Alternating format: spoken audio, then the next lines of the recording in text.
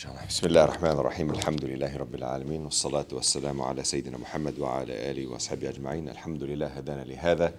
Wa ma kunna linahtadiya lawla an hadana Allah. Jazakallah. Thank you very much for obviously the opportunity and the honor in being here and being given the opportunity to be able to speak about Allah subhanahu wa ta'ala and on the core topics of purpose and who we are in this world and exploring those facets, inshallah, and a great initiative, mashallah. This is what we need going forward, especially in a ever-changing, rapidly changing world. So, congratulations to everybody involved, and may Allah subhanahu wa ta'ala allow this to be the norm. Khair, inshallah, we'll make a start, bi'idhnillahi tabaraka wa ta'ala. First, I mean, if we look at the topic today is about purpose, who we are in this world, what it's all about. That's really what it is today. What is it all about? And we want to canvass those topics, inshallah, in some great detail. And we can't really canvass those details without actually talking about Allah subhanahu wa ta'ala first and foremost, and just about some of the issues in a very detailed way. Because He's the one that started it all. I know that sounds like two kids in the principal's office saying he started and whatever the case may be, but that's not what that means, that sentence. Actually, He did start it all. We did nothing. We couldn't do anything because we were nothing. And He started it all. He's the one that reached out and made the move and did the creating, and we were just subject to His power. That's it. So He commenced everything, Allah subhanahu wa ta'ala. So what is it all about? And that's really where we want to start. First and foremost, as we live in this world, even if we have an inability to witness Allah subhanahu wa ta'ala, it doesn't mean His lack of presence. This is a really important statement. Just because we aren't able to testify and see Allah subhanahu wa ta'ala, experience Allah subhanahu wa ta'ala in the sense that someone would witness to their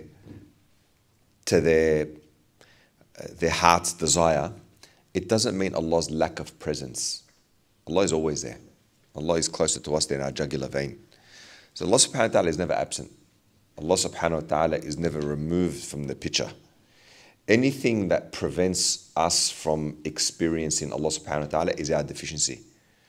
But it has no part to do with Him. Allah subhanahu wa ta'ala has always been there. It's a really important thing to mention and go forward. And I've often mentioned in our classes that there are some people who they need some proofs and evidences to witness Allah, to have firm conviction. For example, in Allah subhanahu wa ta'ala, firm conviction. And you might come up with an argument and you might come up with some type of discussion, and then it'll enhance that conviction. Then you need people who are of that category whereby they need to go through a very scientific endeavor. And they need to prove something in a very, very scientific way. And after discovering all these things through many algorithms, they come to the sense of belief in Allah, a very strong belief in Allah subhanahu wa ta'ala.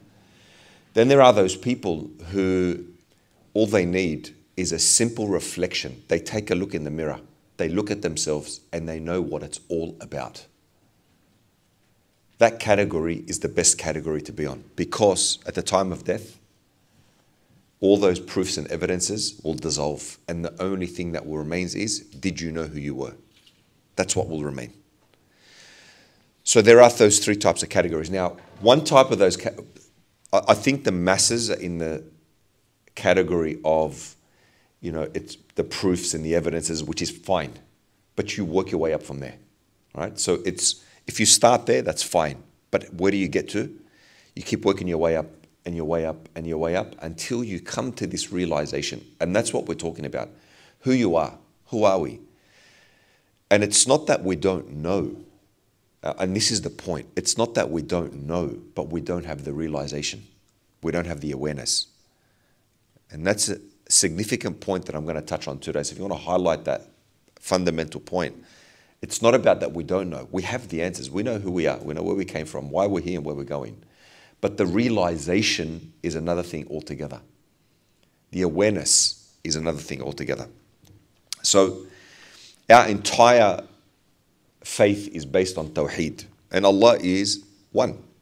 It's based on unity, divine unity. But the perceptions about Allah are infinite. What people think of Allah subhanahu wa ta'ala are infinite, even though He is one divine being, which our religion, it hinges upon. And so our thoughts can't necessarily contain Allah subhanahu wa ta'ala. They don't contain Him. He's not like a butterfly that can be contained in the net of our mind. It's something that His wonder and His awe and His beauty and all these things, all these traits about Allah subhanahu wa ta'ala cannot contain, and we can't contain them in our mind. Our mind is limited. And sometimes all we have is that silence. Because when you put things to words, you lose those, almost sometimes those infinite possibilities, whereas the silence sometimes is the only way to encapsulate this wonderful awe about Allah subhanahu wa ta'ala. Sometimes is a silence, is all we have. And that's really what the ulama, they say. Allah subhanahu wa ta'ala, His essence. Allah is a thing.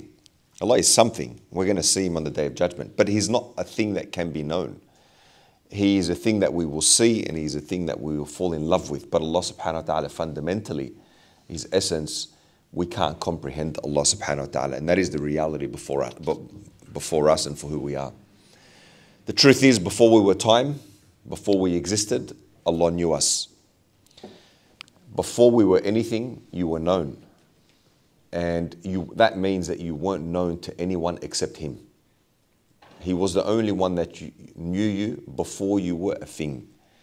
And what that also means is you were the loved one before time. He loved you before time itself. And before the existence of time, He loved you. You hadn't been created yet, but He loved you before time. He loved you before you were a thing, before you were anything. And that's a reality for us. And it's a reality we need to come back to. Allah subhanahu wa ta'ala always contained you in His infinite knowledge before you were even a reference or a thing that could be made reference to. We were always in His knowledge. And He determined that we'd come into this universe at a finite point in time. Now, why is it important that we speak about these things? Because we're getting to the present, inshallah. But I think it's important to know our background. It's important to know our foundation. And our foundation is effectively nothingness. We came from nothingness. We came from non-existence. We weren't a thing, and then we became a thing. And before we became that thing, Allah subhanahu wa ta'ala's love was attached to us. Allah subhanahu wa ta'ala's mercy and compassion was encompassing us. This is a reality. We were contained in His knowledge. Always. We've always been in His knowledge. If you weren't born from your mother, it doesn't mean that you would never have come into existence. If your mother and father never got together and married, it doesn't mean that you wouldn't have been created. You would have come here through some other means. You were a soul that was destined to come into this world. You were a soul that was waiting to occupy that womb. And so you were always destined to be here. And so we fast forward to this now, this nothingness that we are, and that we present that in front of Allah. We give Allah subhanahu wa ta'ala our nothingness, and Allah subhanahu wa ta'ala gives us His everything. He gives us His eternalness. So imagine it's almost like saying nothingness has a value. It sounds a bit strange, doesn't it? But nothingness is priceless because it attracts the infinite. Because that's our foundation. That's where we've come from. Non-existence. And yet we present that in front of Allah subhanahu wa ta'ala, and Allah subhanahu wa ta'ala gives us everything. He gives us Him. He gives us His mercy. He gives us His compassion. He gives us that relationship with Him. And that relationship that we get with Allah subhanahu wa ta'ala, that's the eternal. So what is this value that has been attached to my nothingness, and why is it so valuable? Why is it so priceless? What is it all about?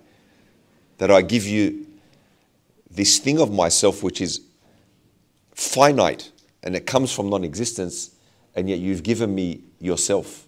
It's subhanAllah, it's mind-boggling, it's astonishing. It's outstanding when we think about it, that Allah subhanahu wa ta'ala gives us everything. We ask this question, how could nothingness be so valuable? How could it be? And why is it?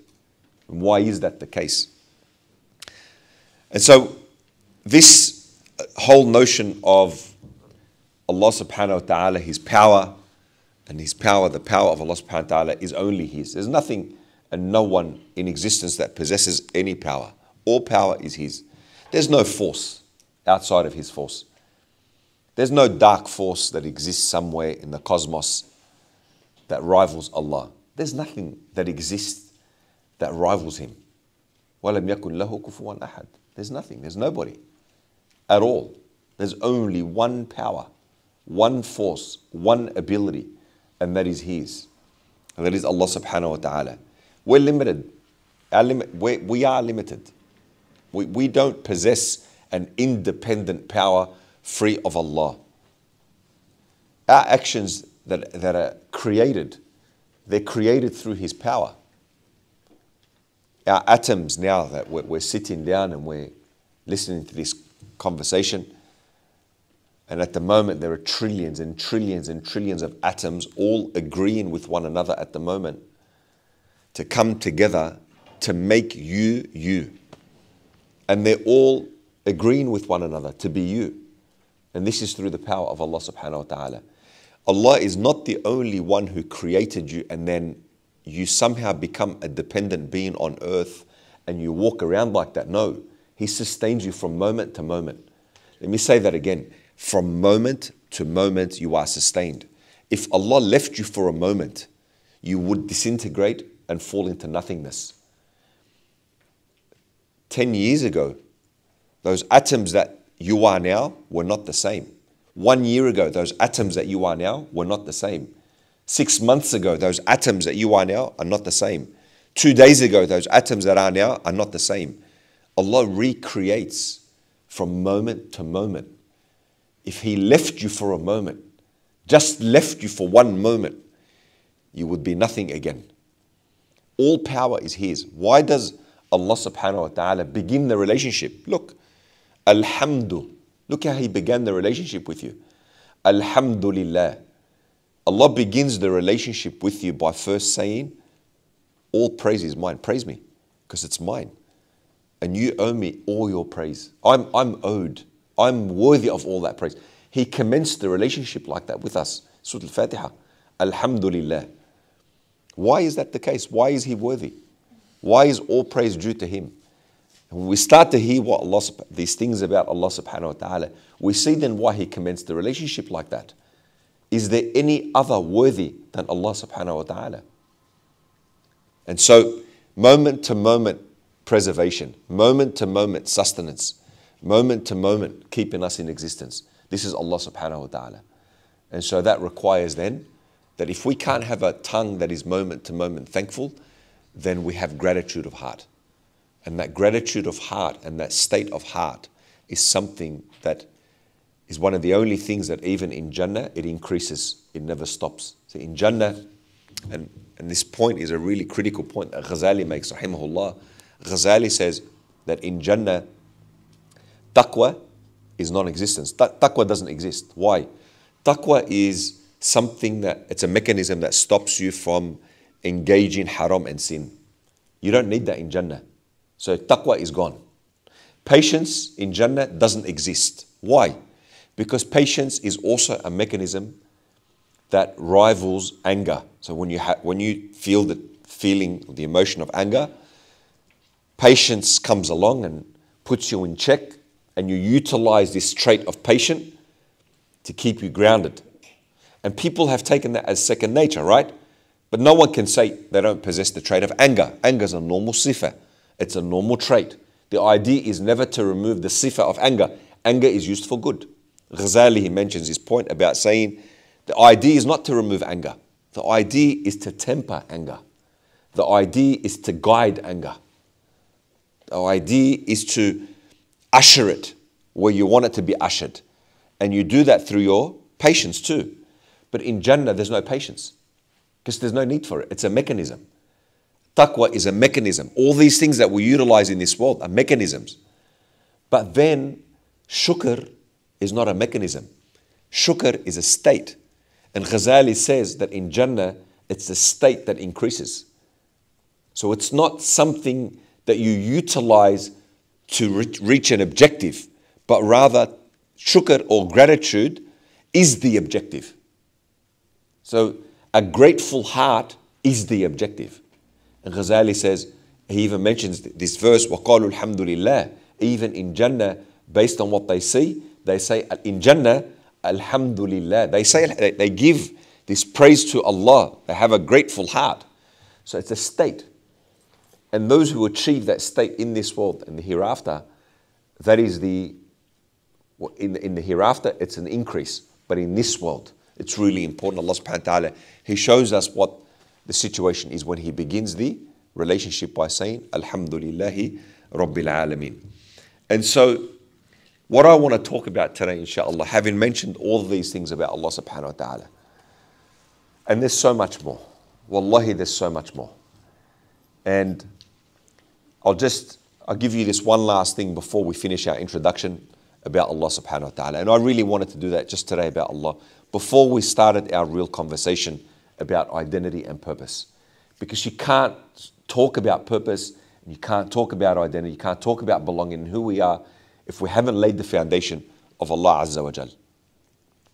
But Allah subhanahu wa ta'ala in this world, my dear respected brothers and sisters, He will break you.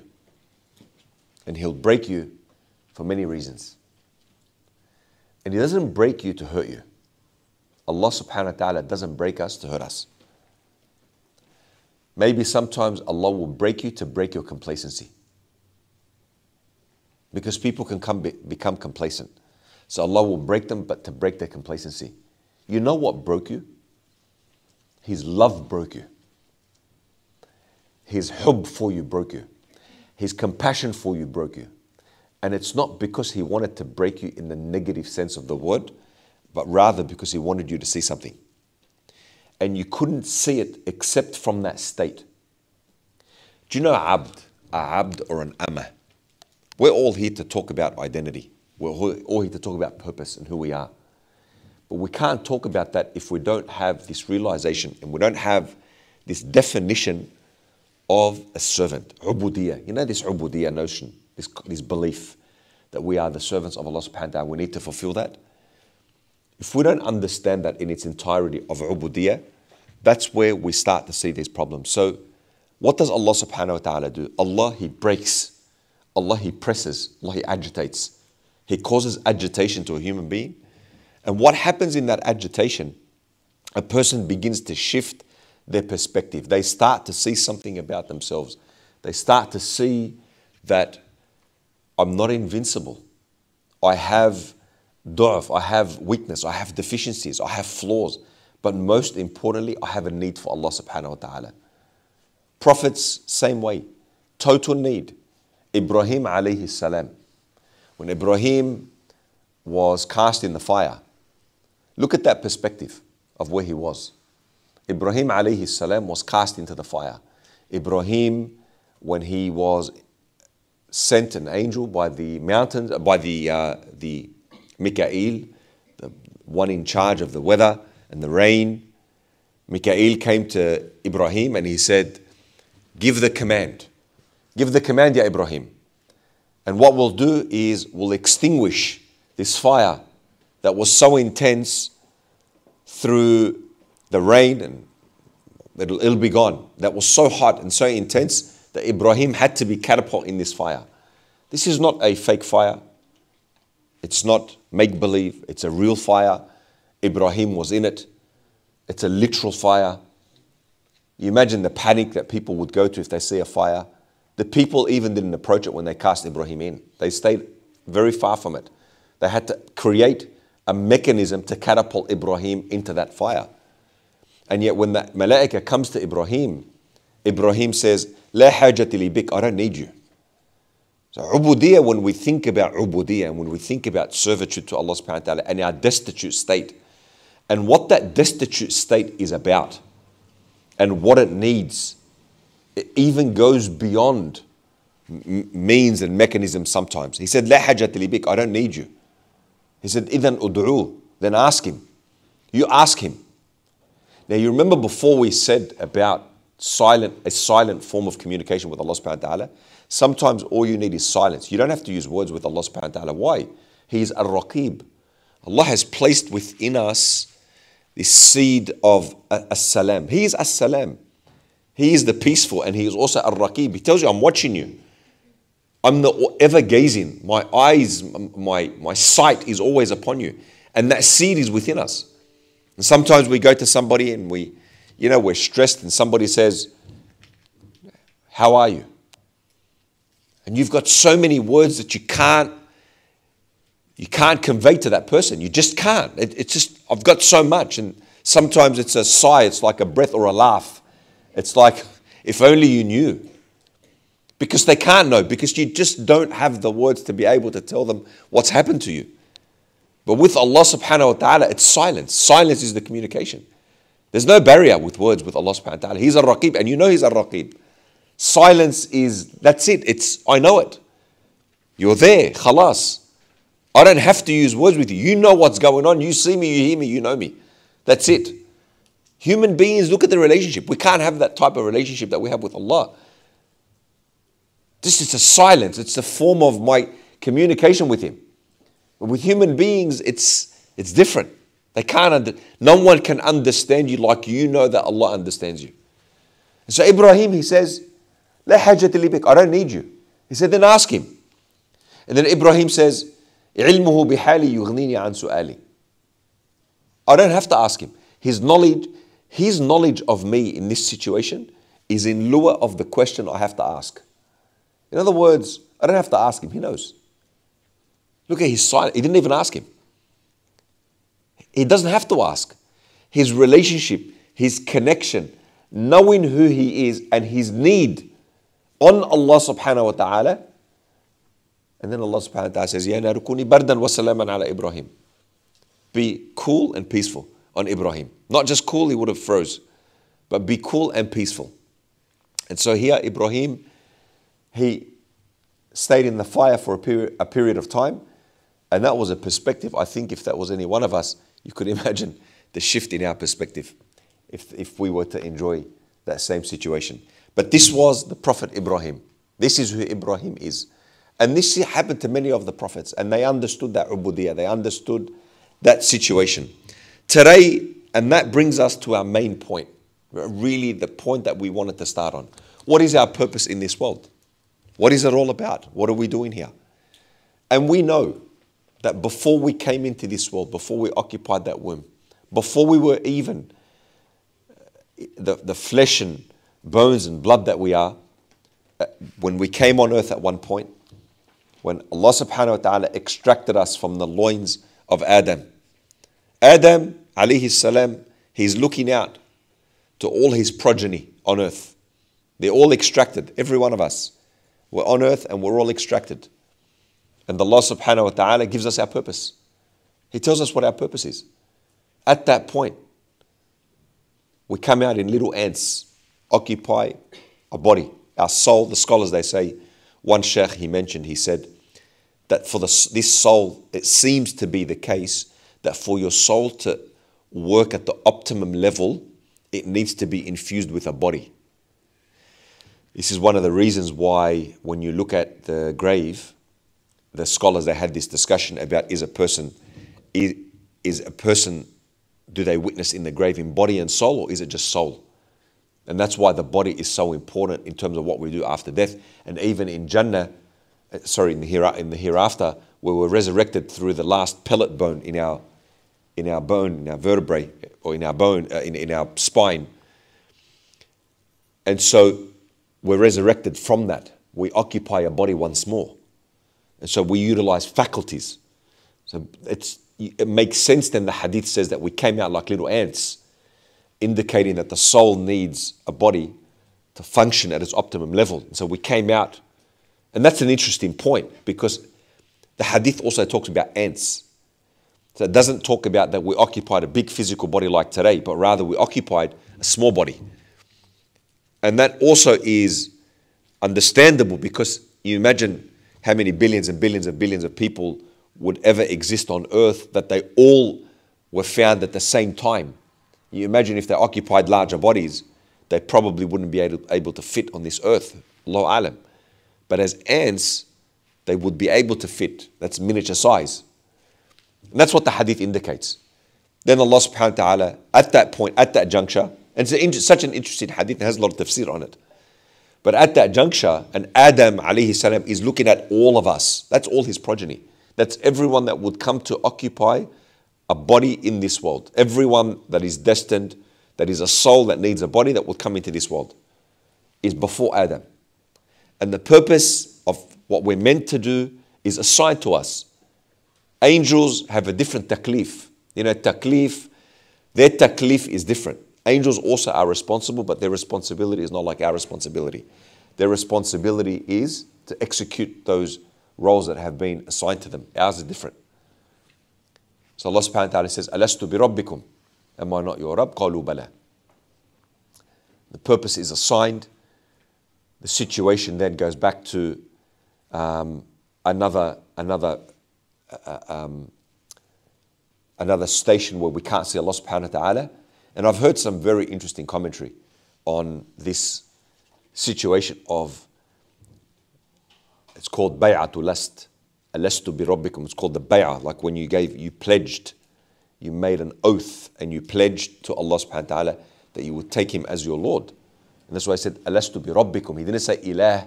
He said, they used the word Rabb. Alastu bi rabbikum qalu bala. And does anyone remember that, by the way? Do you remember that? Someone nodded. Who remembers that? Anyone remember that event? Nobody? Some people said they remember that event. Yeah. It's been written that some people remember that event. SubhanAllah, like you read some of the instances in some of the great religious beings in this world. Some people have said they remember that event. Allah knows best, but you can imagine the scene. You can imagine Prophet Adam alayhi salam. You can imagine being able to remember the testimony, the testification at that point. Muhim, we come into this world, we're here now. Alhamdulillah, we give shukr and thanks to Allah subhanahu wa ta'ala, and we're able to enjoy the existence that Ibn Ata'illah, he talks about being one of the greatest blessings, which is existence. And it is a blessing, one of the greatest blessings. And you know, you look at the sort of the audience here today, and I would assume that most of you are university students. Put your hand up if you're university students, or you're a student of some sort. Everybody's a student. Okay, put your hand up if you're actually attending university. Attending university. Okay, all right, most of you attending university. Okay. So identity and belonging is huge. It's one of those things that, especially in the current world, a lot of people, they have to struggle with. And nowadays, whether it's virtual identity or real identity, who am I in this world? Who am I in this world? And where do I belong to? And who do I belong to? And sometimes those questions go hand in hand about belonging. And that's really the point that we want to talk about. This, do I really understand, and am I really aware of that belonging? And it is about belonging. Why is it about belonging? Because if you realize that you are the possessed servant of Allah, so in other words, I am totally possessed by Him. If you realize that, then you realize your total need on Allah. Let me say that again. A realization of, do I realize and do I have an awareness of who I belong to? Why do we say, Inna lillah wa inna ilayhi raji'un? It's about belonging. And belonging is your identity. Belonging is who you are. And people may know the answers to that question. If you say, who are you? People might know the answer, but it doesn't mean they necessarily have a realization. Let me give you a real life example. So I had a situation once where a family came and I was speaking to a young man. And that young man that I was speaking to, his mother was concerned, and he had concerns for this world, and there were just questions that they wanted to canvass. And we started to canvass those questions. Like any young man or young woman growing up in this world, we all have questions. And he had questions. We canvassed some of those questions. Very vague story. We went through some of the issues. We got to a point in the end where there was something that in his world that he wanted to address. And in the end, he said to me, he said, look, I get why I'm here. And his words stuck with me. He said, I get why I'm here. I understand. He said, but I'm not choosing Allah over what I'm going to do. And his words stuck with me. So you can have the knowledge about who you are. You can have the answers to those questions. But it doesn't necessarily mean that the light bulb went off in your soul. It doesn't mean that you had that awareness of who you are. You can know the answers to who you are, but it doesn't necessarily mean that you realize who you are. And you know how before we were talking about Allah subhanahu wa ta'ala will agitate a person? Allah will agitate human beings in this world to create that awareness. Unless we're agitated, we don't know what we're attached to. Once we become agitated and moved, and then the shock waves come, you start to realize these are all the things that I was attached to. And that stuck with me with that young man who said, I will choose that over my maker and creator. Despite knowing, and despite that young man regurgitating to me about the purposes and why you're here and what you're doing and what it's all about. So it is about belonging. It is about identity, but it's about a realization of identity. And it is about a realization of who you are. And that's why this example that I always give of this great saint called Rabi' al-Adawiyah. Rabi' al-Adawiyah, by the way, I'll just tell you a little bit about her. You know her school. Her school, this great woman, this great saint, Rabi'ah, not many people know this, but her school, the people that were responsible for her school was actually indirectly Aisha radiallahu anha. Aisha, see, Rabi' al-Adawiyah, often she's quoted, but often many people don't know where she came from. And many people don't know the tribe and the clan that she came from. She actually came from a very, very spiritual clan, this woman, that indirectly Aisha was responsible for. Aisha radiallahu anha had a maid servant that used to help her. And that maid servant often quoted hadith from Aisha radiallahu anha, and she's actually mentioned in the hadith books. And what happened is that woman was directly responsible for the creation or the if you like, the building of that school that Rabi' al-Adawiyah came from. Rabi' al-Adawiyah, when we talk about belonging and we talk about servitude and being Allah's servant, why do we talk about that in purpose at the same time? I'm going to tell you why. But she would say, I didn't worship you for Jannah, Ya Allah. Ma abadtuka li jannatika. I didn't worship you for your heaven. I worshipped you because I'm your servant. That's why. There's ubudiyah, when it comes to servitude, write this down, no strings attached. There are no strings attached. I worship you because that's our relationship. There are no strings attached in terms of you and I. You put me wherever you like. You send me off to hellfire, you send me off to Jannah, you put me in wherever you want to put me. But there is no strings attached when it comes to my worship of you. That is who I am. As human beings, we can never ever rise above that. We will never ever rise above that state of who we are and that relationship that we have with Allah subhanahu wa ta'ala. We will always be His servants.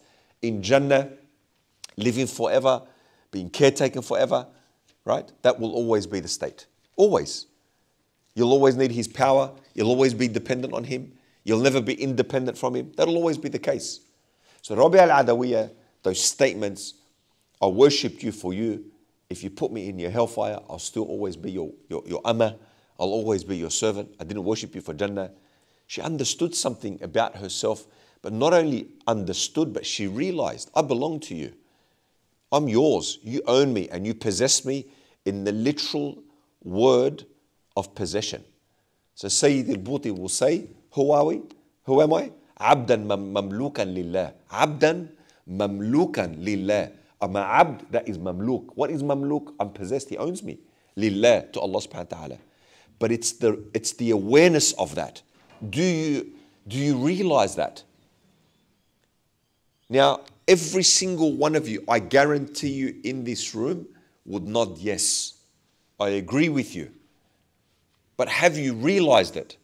And what's the difference between saying yes and what's the difference between realizing that that's the case? Ghazali, rahimahullah, he said, the veil, if you could lift it.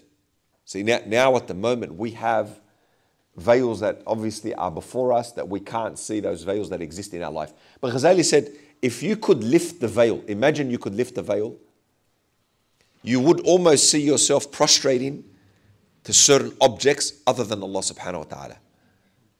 You can't see that in the now, but what would they be? What would those certain objects be? Those certain objects might be objects in the world. It might be to your own ego. It might be to your own traits of anger. It might be to traits of dunya. It might be to traits of wealth. It might be to certain objects like that. But Ghazali said, you would see the self prostrating before things to other than Allah subhanahu wa ta'ala. And this would be the masses.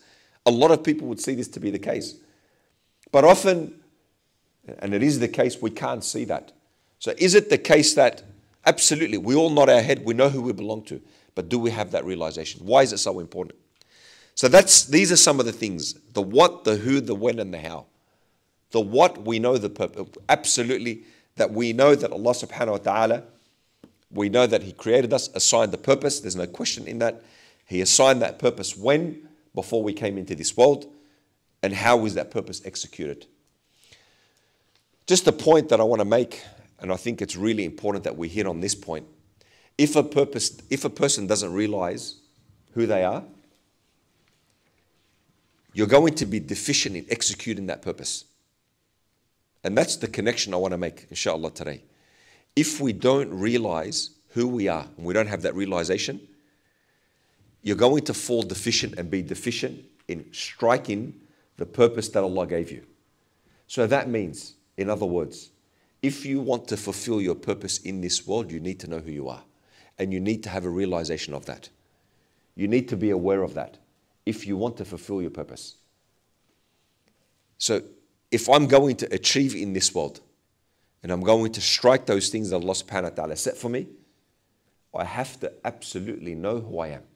And I have to realize who I am. So I had a conversation with one young person, and the young person said to me that he said, I had a wurid. He said, I had a wurid. And you know what a wurid is? A wurid is daily invocations. It's a connection, things that you say, reminders, remembrance of Allah subhanahu wa ta'ala, the mu'awwidhat every day, Ayatul Kursi every day, and so on and so forth. He said, I had my wurid down pat every day. Wake up, pray my fajr, do my wurid. He said, I remember Allah subhanahu wa ta'ala throughout the whole time I'm walking, eating, living. Allah is in my heart. I always think about Him. And then he said to me, he said, I always thought that if I got sick or if a challenge came my way, I would know how to handle it. He said, I assumed I would figure out how to handle this challenge. Until one day, I got sick. But it was how I got sick and the unique nature of the sickness that shocked me. So I'm listening to this story. You can imagine my hair is standing. He's telling me what's going on. And subhanAllah, it's a lesson. And he says to me, but how I got sick and the way I got sick, he said, I couldn't understand. He said, every word that I knew, every verse, every dua, every call, every plea, every cry, he said, this was a curveball. He said, I thought I had him figured out. And he hit me with something that I never foresaw. I could never see coming. And he said, every day I was in tears and every day I was crying, and every day he said, there's one thing that Allah subhanahu wa ta'ala did to me. He said, He broke my complacency. He said, I thought I could handle it. Look, he said, I thought that I could handle it, but I didn't realize something in myself. I said, what's that? He said that I somehow thought I could rely on myself. And he broke that for me. And what he wanted to show me was, you need to have total need of me. Don't look at it in you. You need to have total need of me. So he broke me to make me realize something in me, that I need to have total need for him. And he said, subhanAllah, he engineered something. He tailor-made something for me. And it was tailor-made. It was engineered. My name was all over it. He used another word. He said he hit me in a place where I never expected. Couldn't see it coming. He said, and I said, what's your perspective now? He said, I will never underestimate him again. He said, that's it. I will never underestimate him again. He said, I thought I could encapsulate him in the net of my brain, but I couldn't. And my perspective is forever shifted. Allah subhanahu wa ta'ala will teach us about who we are. He will show us something inside of ourselves. So you think you know who you are. And he thought he knew who he was. But look what Allah did. He pressed him. He pushed him. And he let him see something, that there was a micro attachment, a very nuanced attachment. And he let him see it. And in the end, what did he do? He nurtured him out of it. And he said to me, I regained full health, alhamdulillah. But it wasn't until first I saw something. He said, and now my perspective is forever shifted. So Allah Azza wa Jal, that's that story. And we look at it, it's in the prophetic stories. It's in the day-to-day stories that we experience.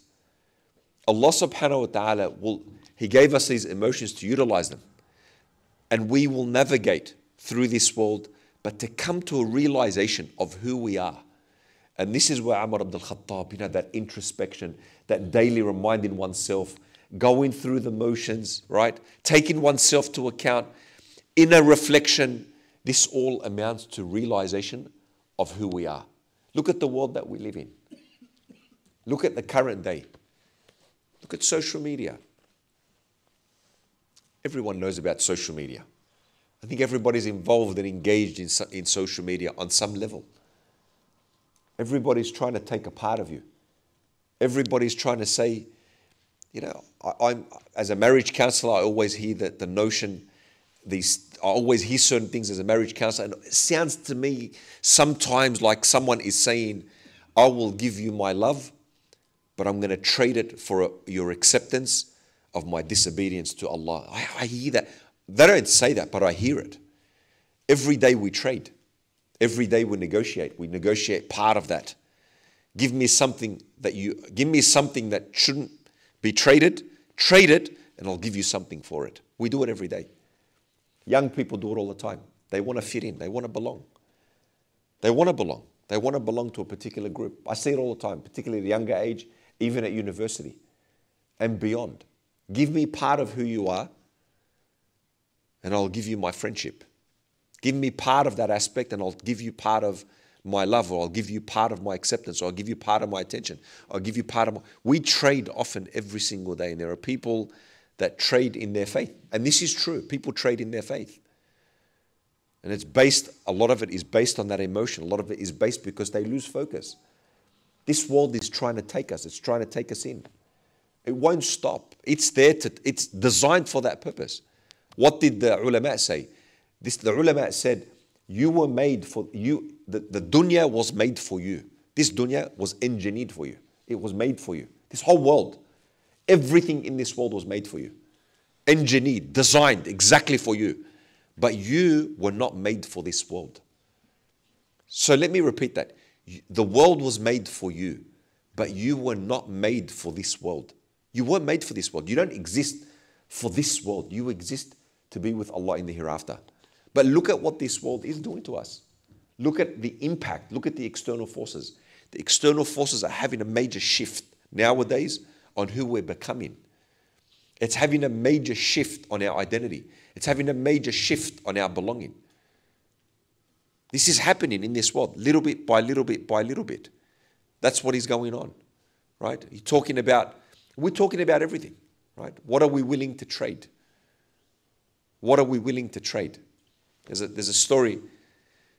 It's a simple story. I tell this story to young kids all the time. I know you're not young kids and you're more than that, but you'll get the point, right? So I'm driving somewhere and I see this young school kid, uniform on. I promise you that day it felt like it was -3, -4. It felt like it. And so I see this kid driving and he's rolled his pants up all the way to his knees. It's freezing. Like if there was a day that you weren't going to roll your pants up, that would have been that day. But he rolled them up. I know it's such a very simplistic example, but that's a bit of a trade-off. In order to fit in and belong to a certain segment of people, I'll dress a particular way and look a particular way because I want to belong. We do it in such little ways that sometimes you don't realize it. But that is the world that we're currently living at the moment. Allah subhanahu wa ta'ala is being removed from everything. Allah subhanahu wa ta'ala is being taken out of everything. Allah subhanahu wa ta'ala is being shunned when He's mentioned. The mere thought of Allah subhanahu wa ta'ala is mentioned. Look at today's world. Look at where we're going. Look at what it's becoming about. So it's no longer about a purpose. What is a purpose? A purpose is something greater than you. It's something greater than us. When you look at a purpose is not about us. It's something greater than us. What is our deen about? Our deen is not about being yourself. Allah subhanahu wa ta'ala didn't send you to earth to be yourself. Allah subhanahu wa ta'ala sent you to earth to change yourself. Not to be yourself, to change yourself. To be different. And so, when we look at identity and we look at who we are and the realization of that, and in this sheet that you have, and we talk about, and my apologies for deviating off script, utterly deviating off script, right? If you look at point 8 that says achieving purpose without knowing oneself, you can't achieve it becomes difficult to achieve the purpose if you don't have a realization. And what I would put there at point 8 is a realization. We need an awareness. What are we actually attached to? Who do we belong to? Do we realize that? And what are the experiences that I've had in my life to come to that realization? Have I had any experiences? And what has Allah subhanahu wa ta'ala done to me? Not to hurt me, not what He's done to me, but what He wants me to see. What does He want me to see in the things that I've experienced? These are the type of questions at point 8 that every one of us should be asking. Every single one of us. Because if we can't know and have that realization of who we are, then that becomes a very crucial thing later on. And these are the types of questions I would ask there. As for point 4, when we look at point 4, the village has been eradicated. It's true. And why does that? The reason why I put that before point 8, in point number 4, the village has been eradicated. Does anyone know why I would say the village has been eradicated? Gibran? Because of what's happening in the world, because of all the changes. Yeah. LGBTQ and the social media. Okay. All right. Anyone else? Yep. Possibly because we've removed Allah from the equation, and that's basically like eradicated this whole world village that we live in. Exactly. Absolutely. Hamad, you want to say something about the village? Village is traditionally used to be your identity and your means of support, those who welcomed you. Means of support? Definitely. Definitely. Did you want to say something? It leads to its globalization, perhaps? It leads to? Globalization of so like villages self-isolated with their own chef and all that. Maybe that's what it means. That's a unique way of looking at it. That's a unique way of looking at it. Which is they're all right. They're all correct. Lack of institutions in this day and age, like people are deviating away from just religion in general, so that's why. Lack of institution. Absolutely. Community institution. Absolutely. That's why we need Abu Hanifa Institute and Mizan, definitely Mizan. I'm Yes. not sure if this is correct, but the villages of the prophets that were destroyed, does it refer to that? The unique way of looking at it, two unique ways of looking at it, and there's none that are wrong. You know, there's a saying that it says you need a balad to rabbi a walad.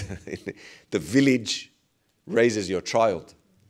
The doctor, the shopkeeper, mother, father, brother, neighbor, passerby. It takes a village to raise somebody. It takes a village to have an impact on you. And so, you know, someone said to me the other day, they rang me and they said to me, I'm so sorry, I only ring you when I need you.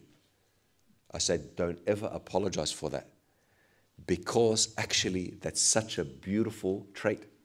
It's beautiful. You know, people look at that like a negative. Don't ever do that. If you ring somebody because you needed them, it's good.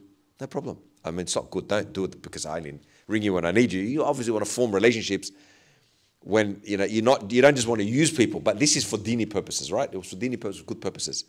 But it's such a beautiful trait. Why? Because Allah subhanahu wa ta'ala is allowing you to be utilized. And when you can be utilized and you can be used, you're being used for Allah subhanahu wa ta'ala, just change the perspective on it. I said, not at all. This is beautiful. Allah subhanahu wa ta'ala has allowed this connection. Allah will put somebody in your life. That person's apologizing, saying, I'm sorry, but don't apologize. Allah's put you there. It's good. It's fantastic. And so, see that interaction? That's like a village. I'm a passerby. People you can call on. That's like a village. Who are those people in your life? The village is crumbling. The village sometimes doesn't even exist anymore. Why? Because now wherever you go, whoever you go to, it's just the things have changed. And they're changing rapidly. That's why we need things like, we need places like this. We need gatherings like this. We need engagements as such. And so the village has been eradicated. When we talk about the village, it's like it doesn't exist anymore. And there's a lot more that I could talk about that, but I'll be brief in that, inshallah. But number 5, when we look at point number 5, how has Allah subhanahu wa ta'ala helped us? So do we have pens with us? If I could just engage you just for a little bit, that I don't know if you all have pens, but if you don't have pens, just utilize your phones. I don't mind. But if you have your pens with you, how has Allah subhanahu wa ta'ala helped us? Given just a little bit about what we've heard today, and so let's try and keep it a little bit contextual, but even you can veer off script. How has Allah subhanahu wa ta'ala helped me? And I really wanted to engage you in this conversation and draw you into this conversation today, inshallah. But I'd like to get your points on that. I'd like to sort of hear from you. So when you write it down, I'd also like to hear from you, to be honest. And so we could engage in a little bit of a conversation like that. How has Allah subhanahu wa ta'ala helped you? I know it sounds like such a simplistic question, but I think it's an important one nonetheless. How has He helped us? Can we take like a few minutes just to sort of go through that, inshallah, think about a few things. How has He helped us? How has He shaken us? What has He done for us? What does He do for us?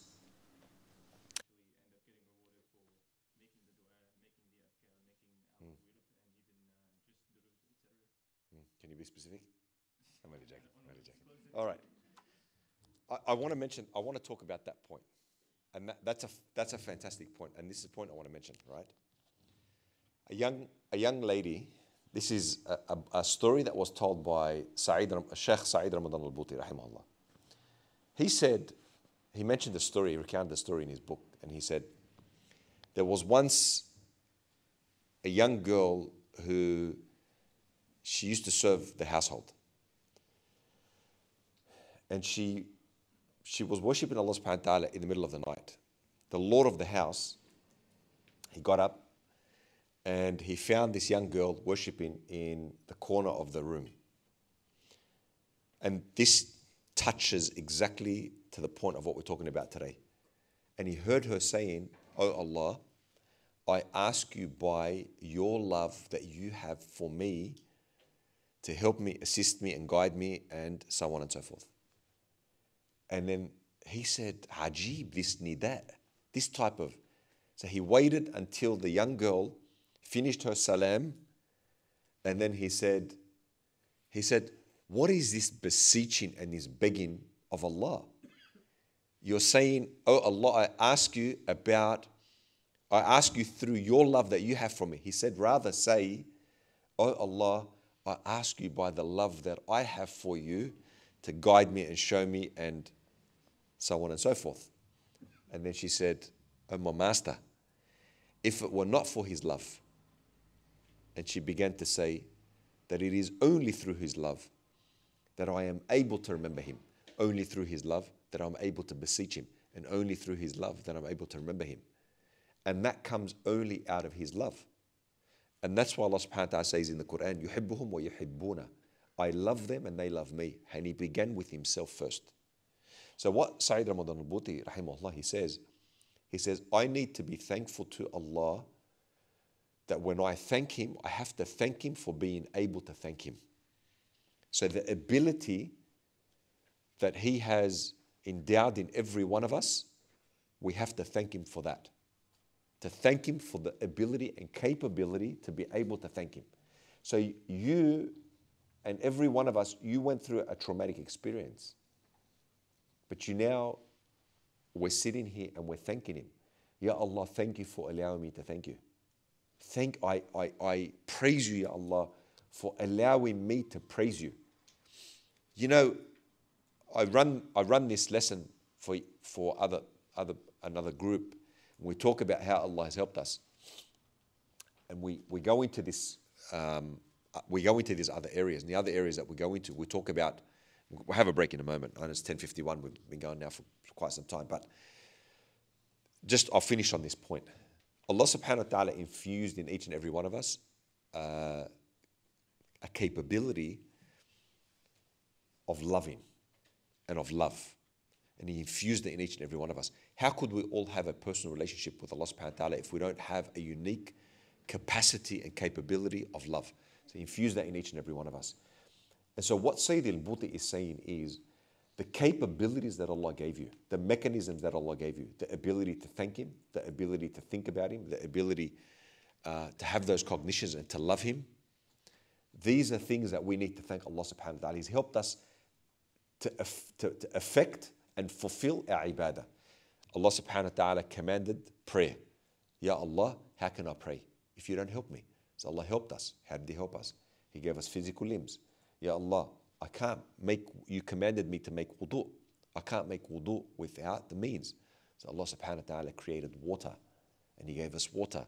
He gave us our physical bodies to undertake the worship that he commanded. And then he provided the water for the wudu that is a condition of prayer.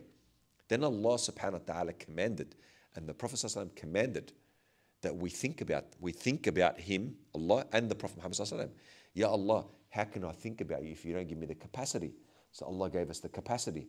Does anyone have the mystery, the answers to the mystery of the soul, or to the things that we don't know about the ruh? Allah subhanahu wa ta'ala gave us these secrets, not these secrets, but he gave us these things that we can't explain, but we know we have the faculty of love, the faculty of thought, the faculty of contemplation, and the faculty to be able to ponder and reflect upon. That's what we do with Allah subhanahu wa ta'ala. In our salat, we go into this thinking mode, this pondering mode. We finish our salat, we remember Allah subhanahu wa ta'ala.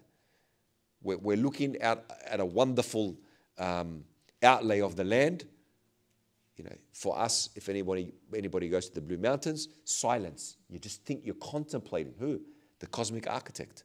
You're thinking about Allah subhanahu wa ta'ala. We have these faculties. How has Allah helped us? If it weren't for Allah subhanahu wa ta'ala, we couldn't undertake any form of ritual worship. We couldn't undertake any form of spiritual worship. We couldn't undertake any form of silent worship. Alhamdulillah for being equipped. And He's equipped us with the mechanisms and tools needed to be able to execute our faith and our connection with Him. So that's what I would write, one of the points that I would write, that He's equipped us what we need to connect with Him. We need that to connect with Him. So He has allowed us imbued us with the faculties to be able to enjoy that relationship with Him. Thank you, Allah subhanahu wa ta'ala, for giving me these things that allow me to connect with you. Remember, I asked you a question at the beginning. What was the question? Why is nothingness so valuable? Why is nothingness so? You came from nothing. You came from, why is it so valuable? Well, now we know why. The heart that Allah subhanahu wa ta'ala, this ruh, which only He has the answers to, that we have inside ourselves, the hearts that we have are able to connect with Him. And we now see the value. Why is it valuable? Because it connects with the one who possesses all things. So your essence and your background might have been nothing, non-existence, but you're valuable because you can connect with Allah subhanahu wa ta'ala. Allah subhanahu wa ta'ala created you and He loves us. All right. There is a point to mention as well about the aspect of love. We'll talk about that a little bit later. I think a break, inshallah. So let's have a break, inshallah. We'll come back after the break. If you have any questions, write some of those questions down. I'm more than happy to engage. And we can, I think, after have a bit more engagement. If you'd like to ask, I'm more than happy to take some questions. I do have one other important segment I want to run through, but inshallah, after the break, wa akhiru da'wana and alhamdulillah. Let's have a little break, inshallah.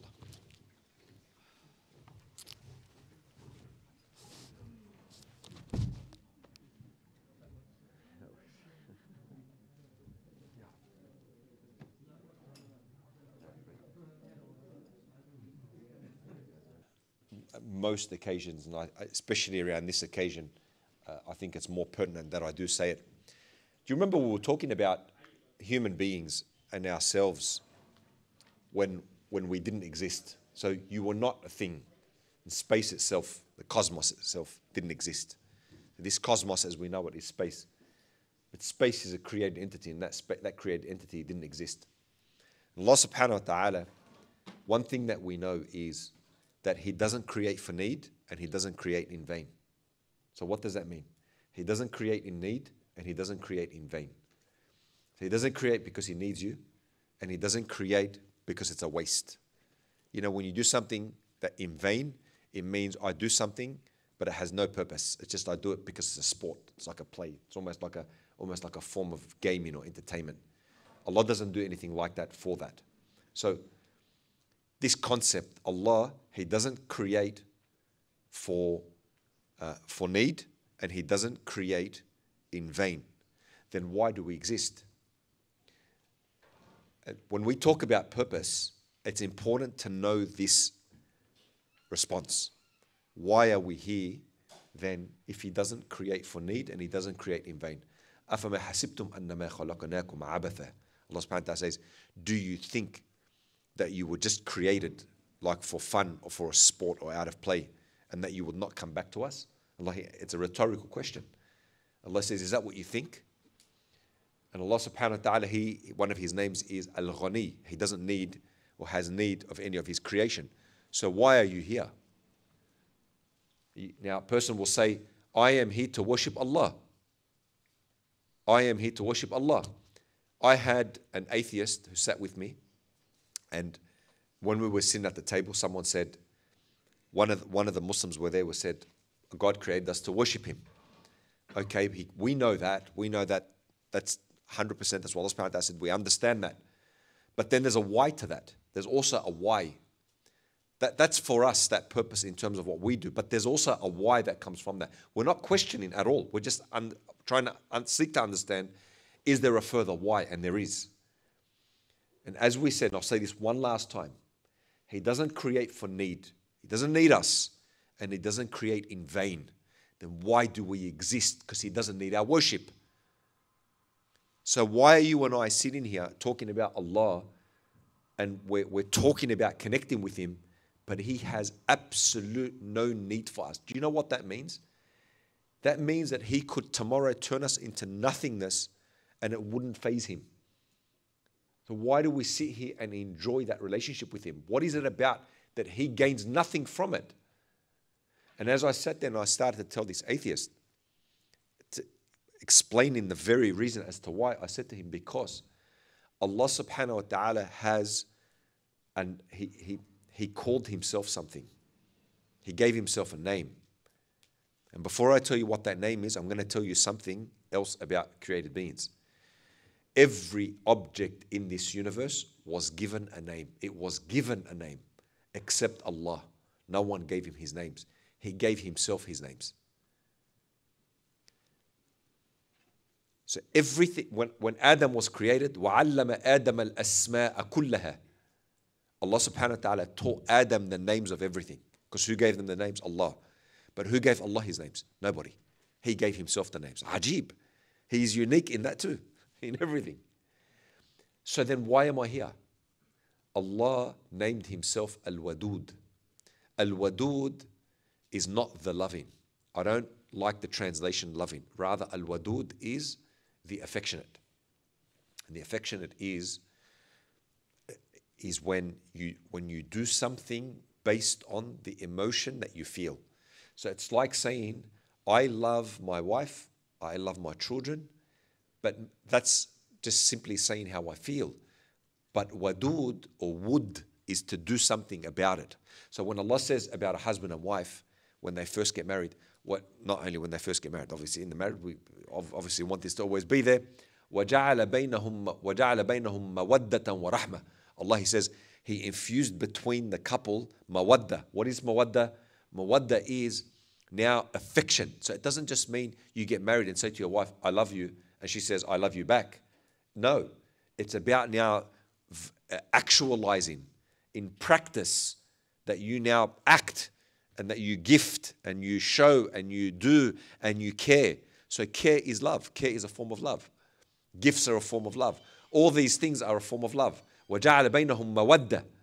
And Allah samahulu what? Allah, He named Himself Al-Wadud.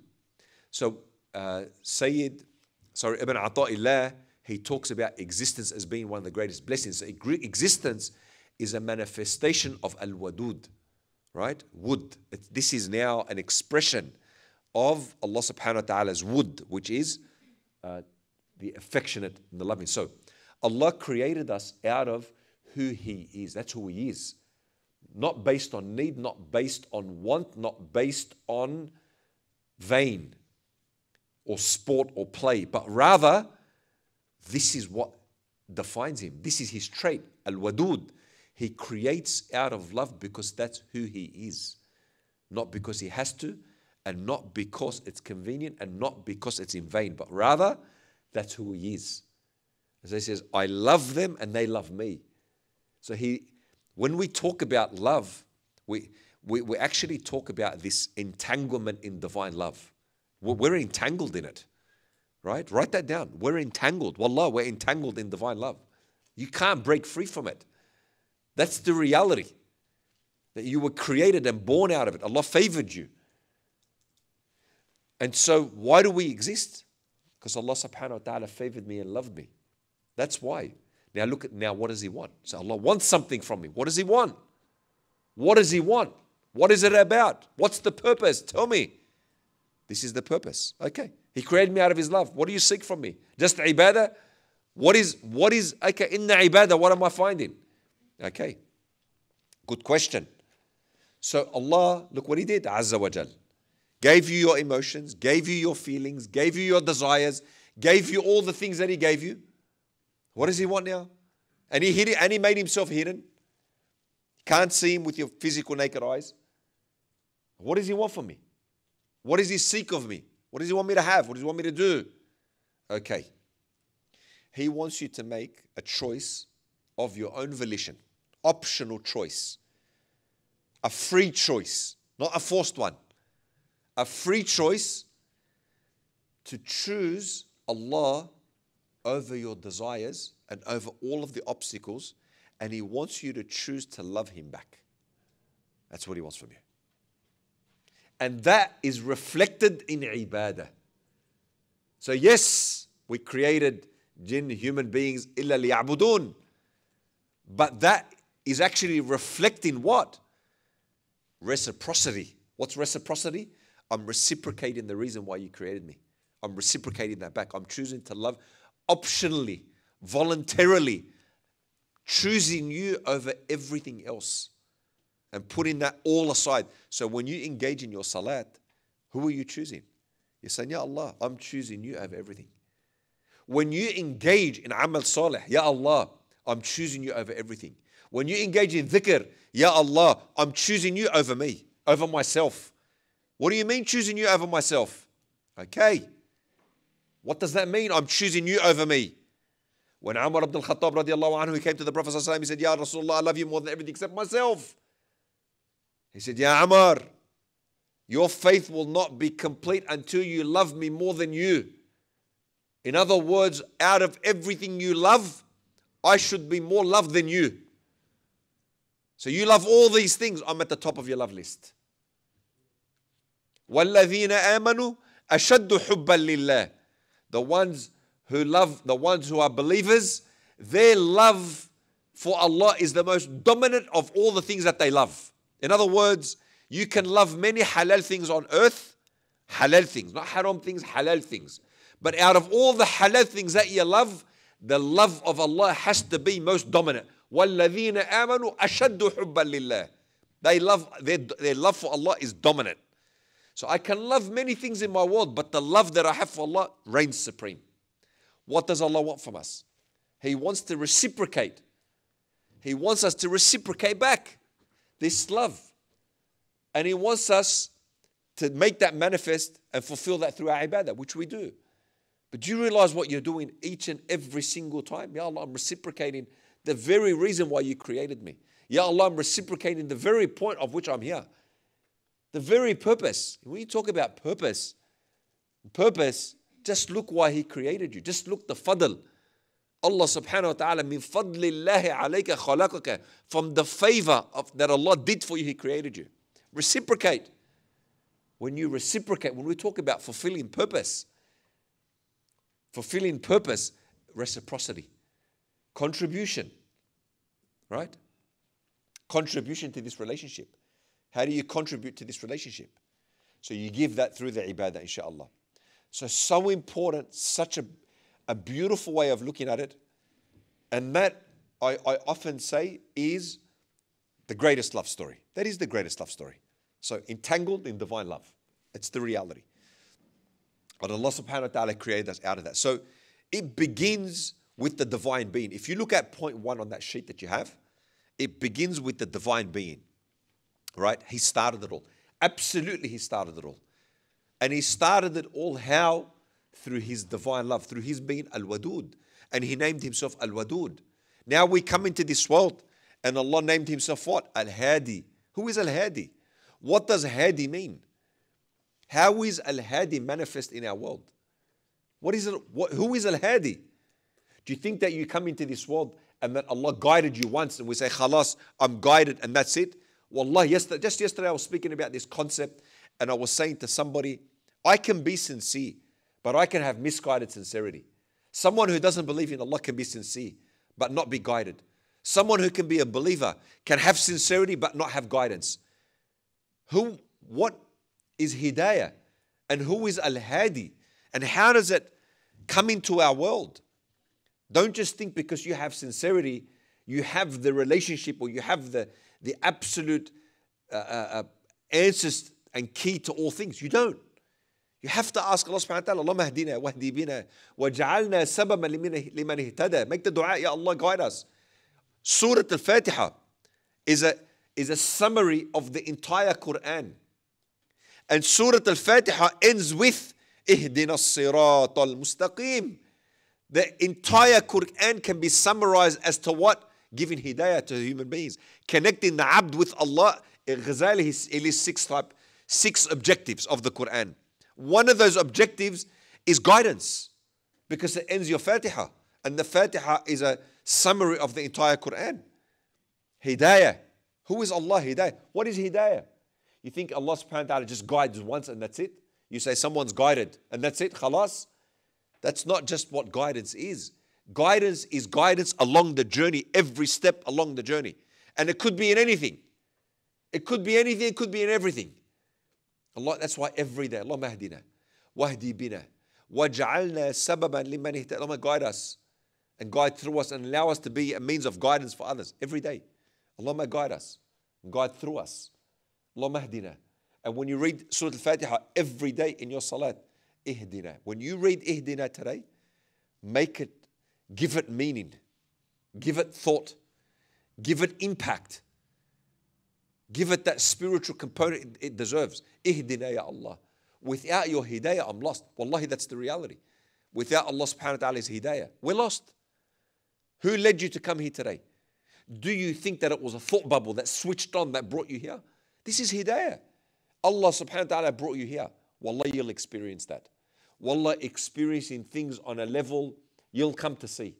Little things. Allah will guide you to little things. Make you in certain places, put you with certain people, make people cross you a certain way. You'll come across people say, why am I here?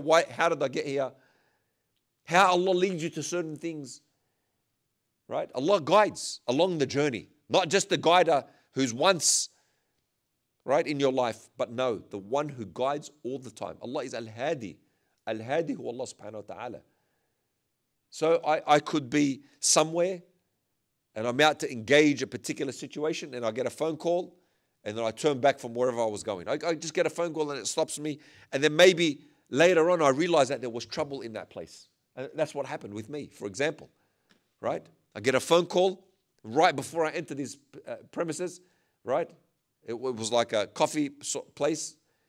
I turn back and I leave and I go somewhere else and I have coffee, and only to realize later there was a massive a brawl in that. Allah guided me away from it. Little things in life, very little things, Allah will guide you away from. Allah will steer you here, steer you there. You might find yourself there, you might find yourself there. You might find yourself in a meeting one day saying, why am I even here? And then all of a sudden someone comes and sits next to you and says, look, I'm really struggling. I need help. And you think, subhanAllah, Allah wanted me right there just to help that person. And then you consider, Ya Allah, use me. They came to the Prophet and said, Ya Rasulullah, ista'milni Ya Rasulullah. Use me Ya Rasulullah. And we talk about volunteering. People just look at volunteering like volunteering. No, I say always, volunteering, be the first there, the last to leave. And don't expect anyone to pat you on the back. Because why? You're there. Allah wants you there. You're helping. Ask Allah, Ya Allah, use me. And what did the Prophet ﷺ say? Innaha amana. Wa innaha yawmul qiyamah. And the Prophet ﷺ said to the companion who said, Ista'mini, use me, Ya Rasulullah. And the Prophet ﷺ said, it's a amana. Today we want people pat me on the back, give me shukr, thank me and praise me. But it's a amana. All right, we understand. If you do not thank the people, you haven't thanked Allah. We understand that. But you, as a human being and your spiritual growth from that aspect, what are you doing it for? Why are you helping? Why are you there? What's it about? It's amana. And the Prophet said, he's called it khizyatun wa nadama. And Day of Judgment, it becomes like what? It becomes a source of regret because people accept those who fulfilled it and gave it its right. It's amana. This is amana that we have. Everything, this responsibility, this being guided, this ability to be in. If I find myself in a place, I find myself giving that advice. I was somewhere, I mentioned this story the other day. Someone came and said to me, young kid, and he said to me, words, very powerful words. He said to me, Allah made a mistake with me. And I looked at him, and subhanAllah, it strikes the heart when somebody says that. And I said, there are no accidents with Allah subhanahu wa ta'ala. He makes no mistakes. And then that was the beginning of our conversation. People struggle, and Allah puts you in places. Maybe Allah will put you somewhere for 10 years. And then it happened that someone was watching you the whole time, only to come and say at the end, I've been watching you for all this time, and this really resonated or didn't resonate. Hidayah. Allah is Al-Hadi. So look, who is Allah? When you talk about purpose in life, start with that. It begins with the divine being. Who is He? Who is He? That's where you start. When you know Him, you can focus your purpose. And then this being, He guides you on your path to know yourself. So you're better able to connect with Him. How has Allah helped us? How has Allah helped? He didn't need to. He didn't need to help us. He didn't need to help any one of us. But that's who He is. That's who you are. That's who you are. You're not bound. No one can coerce Allah subhanahu wa ta'ala. He did it out of His generosity and favor. No one. He didn't have to. He didn't have to. But that's from His fadl. That's from His generosity. No one can coerce Him. So Allah subhanahu wa ta'ala, when we talk about purpose, we're born out of that. We come into this world. He guides us upon our pathway. And we're being guided upon this pathway. Guided, and guided to love Him. And guided to meet things the right way and hit those targets, inshallah, as we should. And He makes us realize things about ourselves. And this is very important that we look at in that regard. So it begins with knowing Allah subhanahu wa ta'ala. If we don't, that's why Allah subhanahu wa ta'ala says, fa'lam. And know, fa'lam, annahu la ilaha illa, and know that there is no ilah illallah. Fa'lam. It starts with knowledge.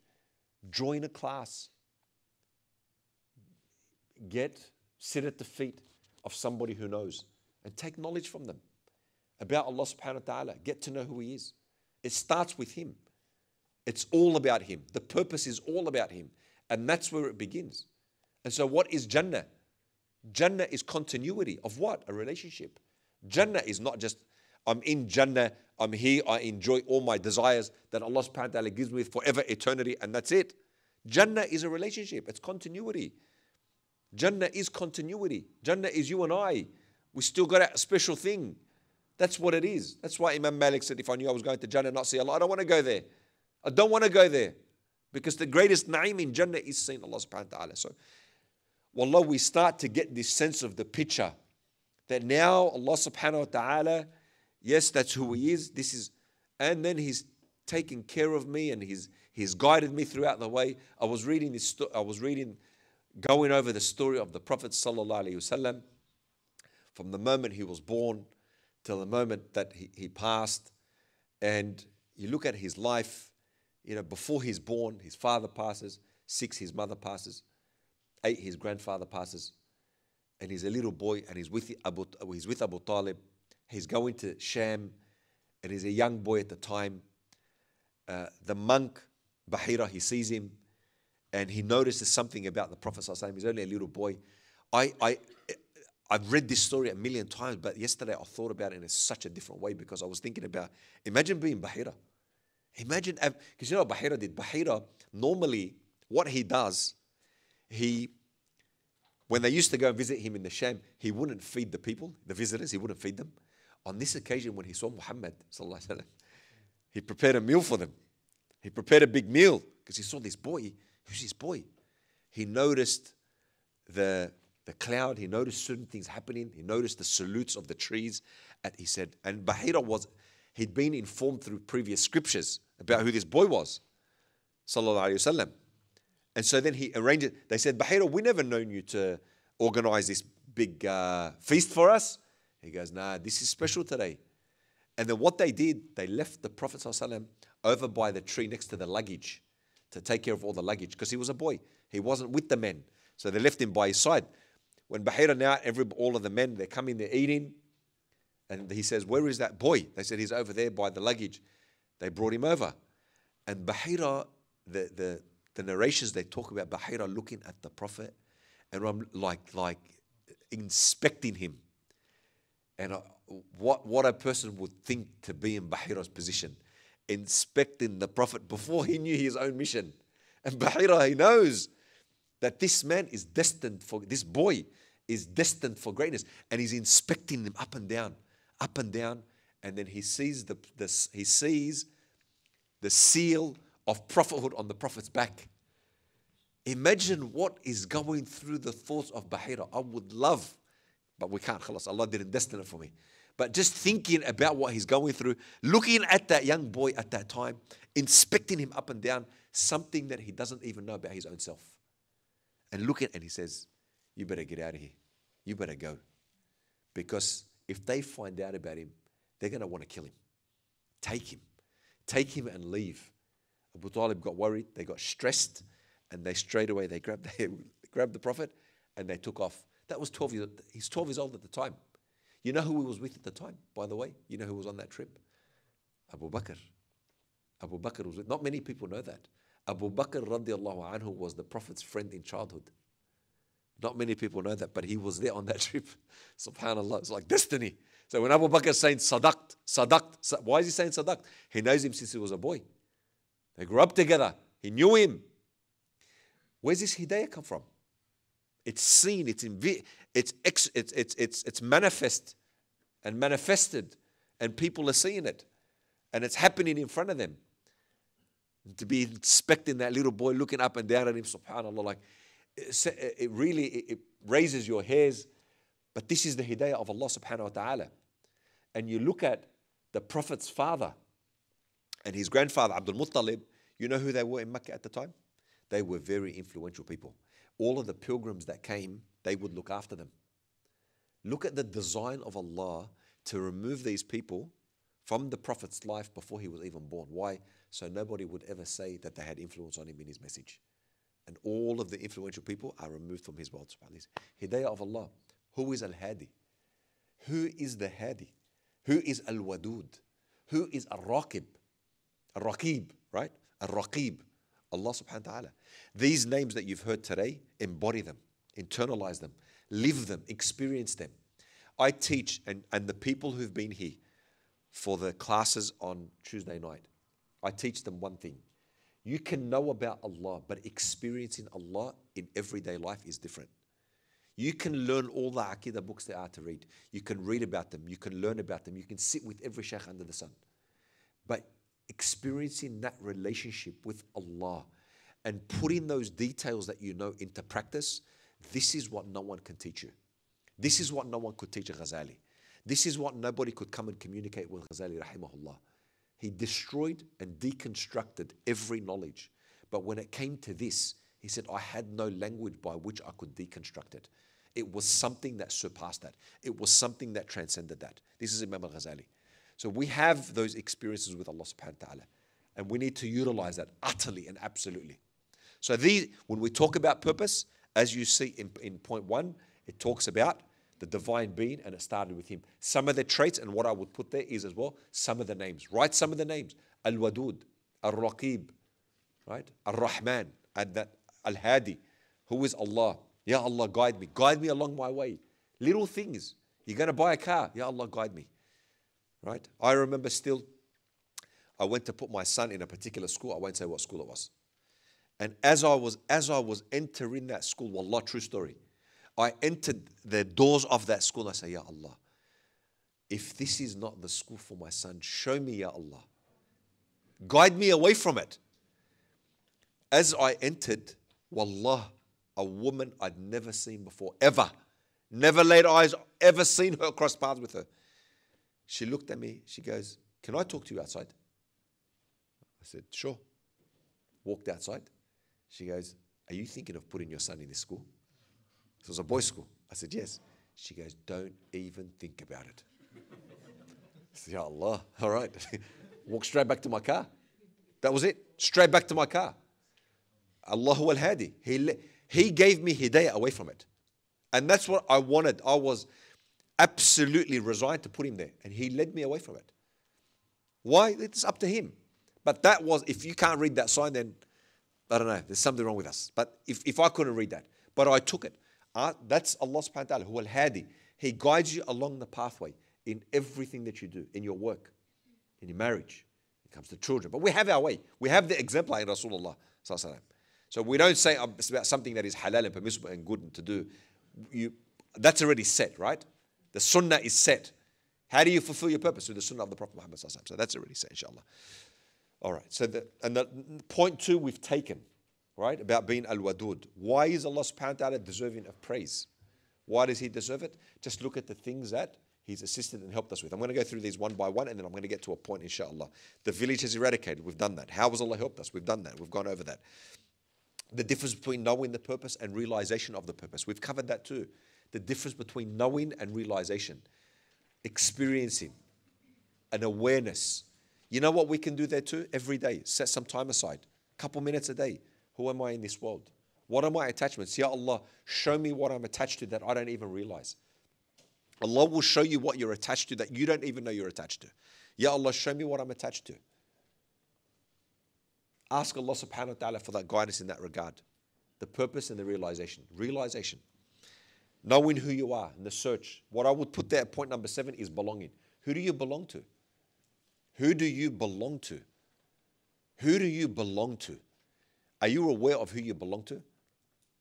وَإِذَا سَأَلَكَ عِبَادِي عَنِّي فَإِنِّي قَرِيبٌ. Allah subhanahu wa ta'ala says, if my servant asks you about me, I am near. If my servant. So وَإِذَا سَأَلَكَ عِبَادِي, my abd.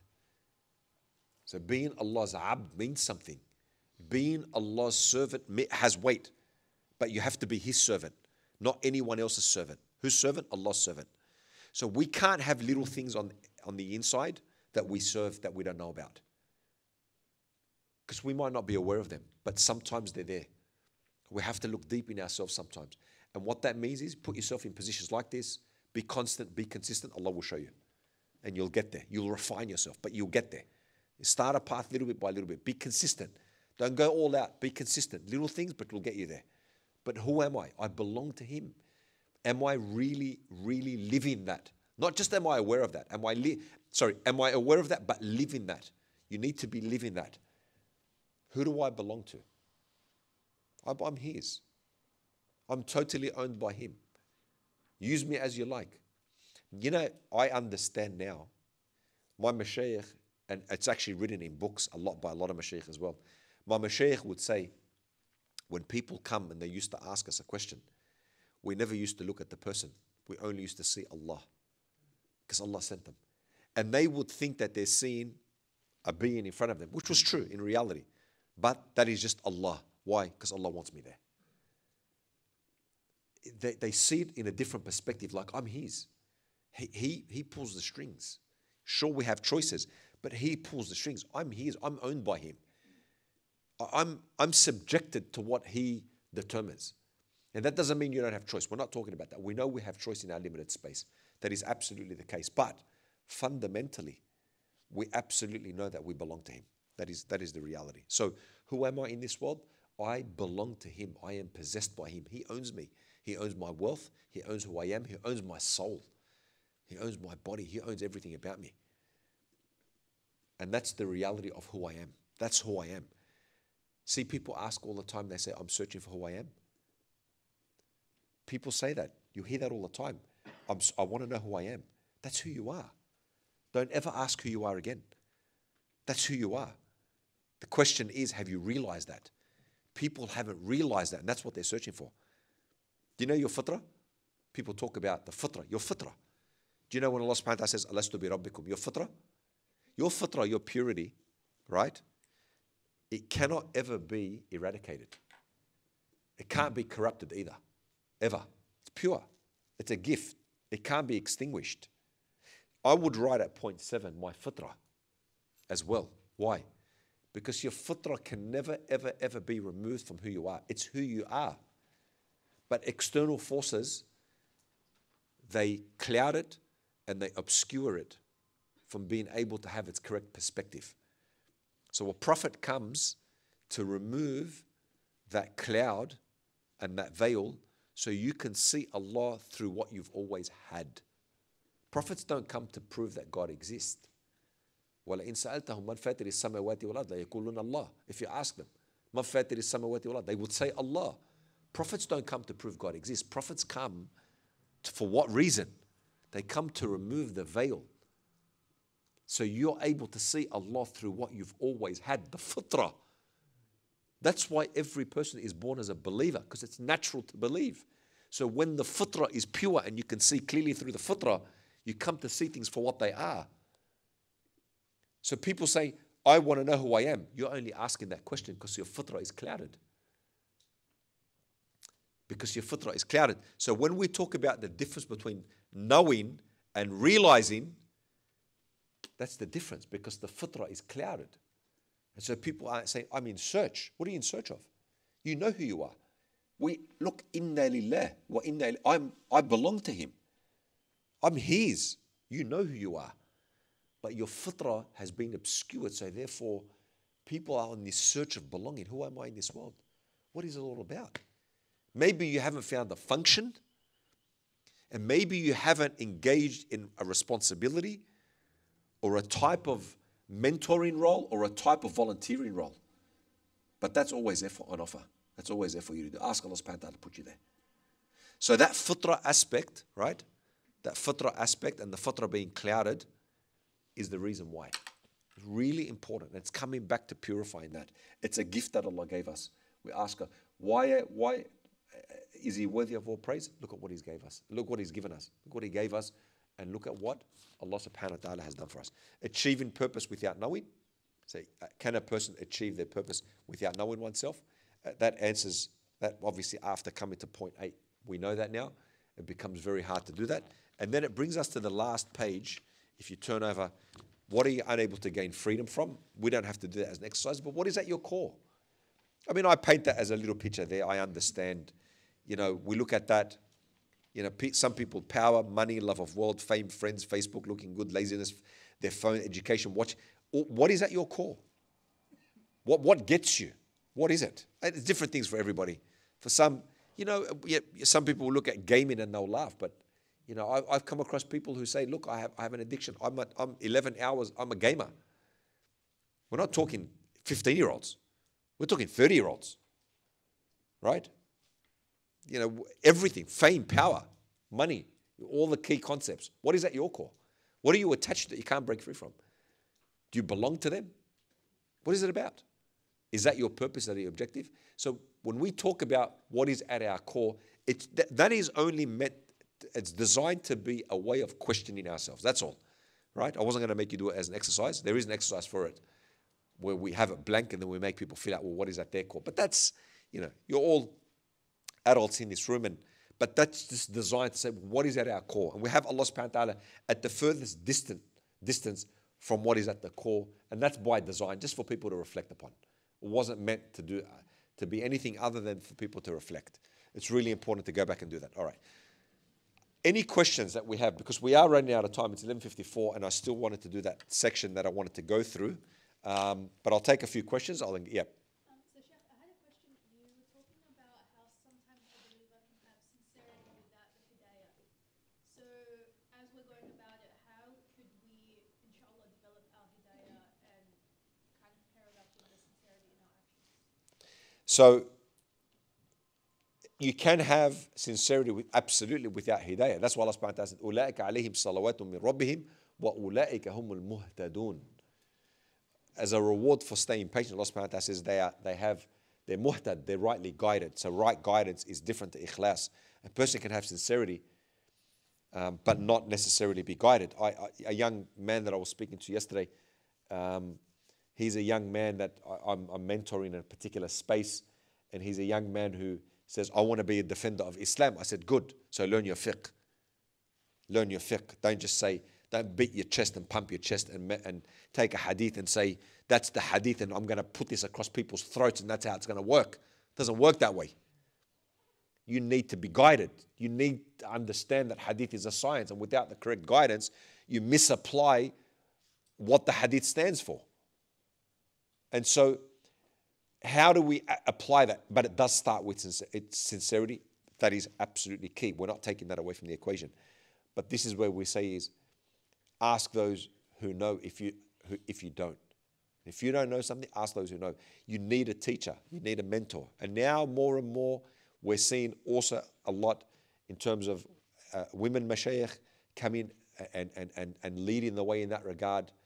Shaykh Abdul Rahman has been in this space for many years. We have also the likes of Dalia Ayub, who's also a lot of sisters now, and that's fantastic, and it's good for our community, because we absolutely need a broad range of people who can affect other people. So ask those who know if you don't know, and that's a key of how you bring that in your world, and nothing other than you be a seeker. That's why you be a seeker of knowledge. Yes.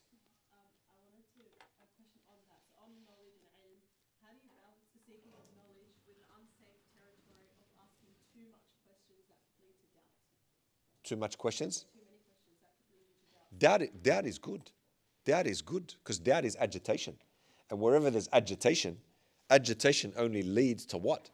Agitation leads you to being out of your comfort zone. Right? Agitation leads to good, because does anyone wake up for Fajr, especially a young 14, 15-year-old, Ya Habibi, Ya Aini, get up to Fajr? That's why did the Prophet say implement water?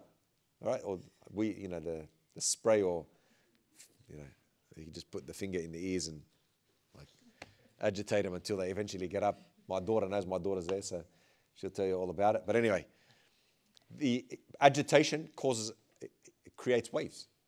So sometimes being agitated, and look, you ask the questions that you need to know for the things that you need to, when it comes to fiqh. sometimes things lead you into doubt. That means that you need to keep probing until you remove those doubts. It depends what the doubts are. It depends what the doubts are. It depends what the situation is. But generally, if you have those doubts, ask. But sometimes doubt, you're agitated, and it leads you to a place where you're standing on firm ground. They came to the Prophet ﷺ and they said, Ya Rasulullah, we get these thoughts. They had these thoughts. And they said, we'd rather be reduced to charcoal than tell you what those thoughts are. So they had these like strong doubts. And they didn't tell Rasulullah what they were, sallallahu alayhi wasallam. And Rasulullah sallallahu alayhi wasallam said, really, you get those thoughts? And they said, yes. And the Prophet sallallahu alayhi wasallam said, that is Iman. That is Iman. Like that is faith. Why did he call that faith? Why? Because the fact that it troubled them, it means that they love deen. That was like my defensive mechanism over these doubts are trying to invade what is important to me. And that worries me. And I can't let that happen. Stay away from me. So that agitation is a sign that you love faith.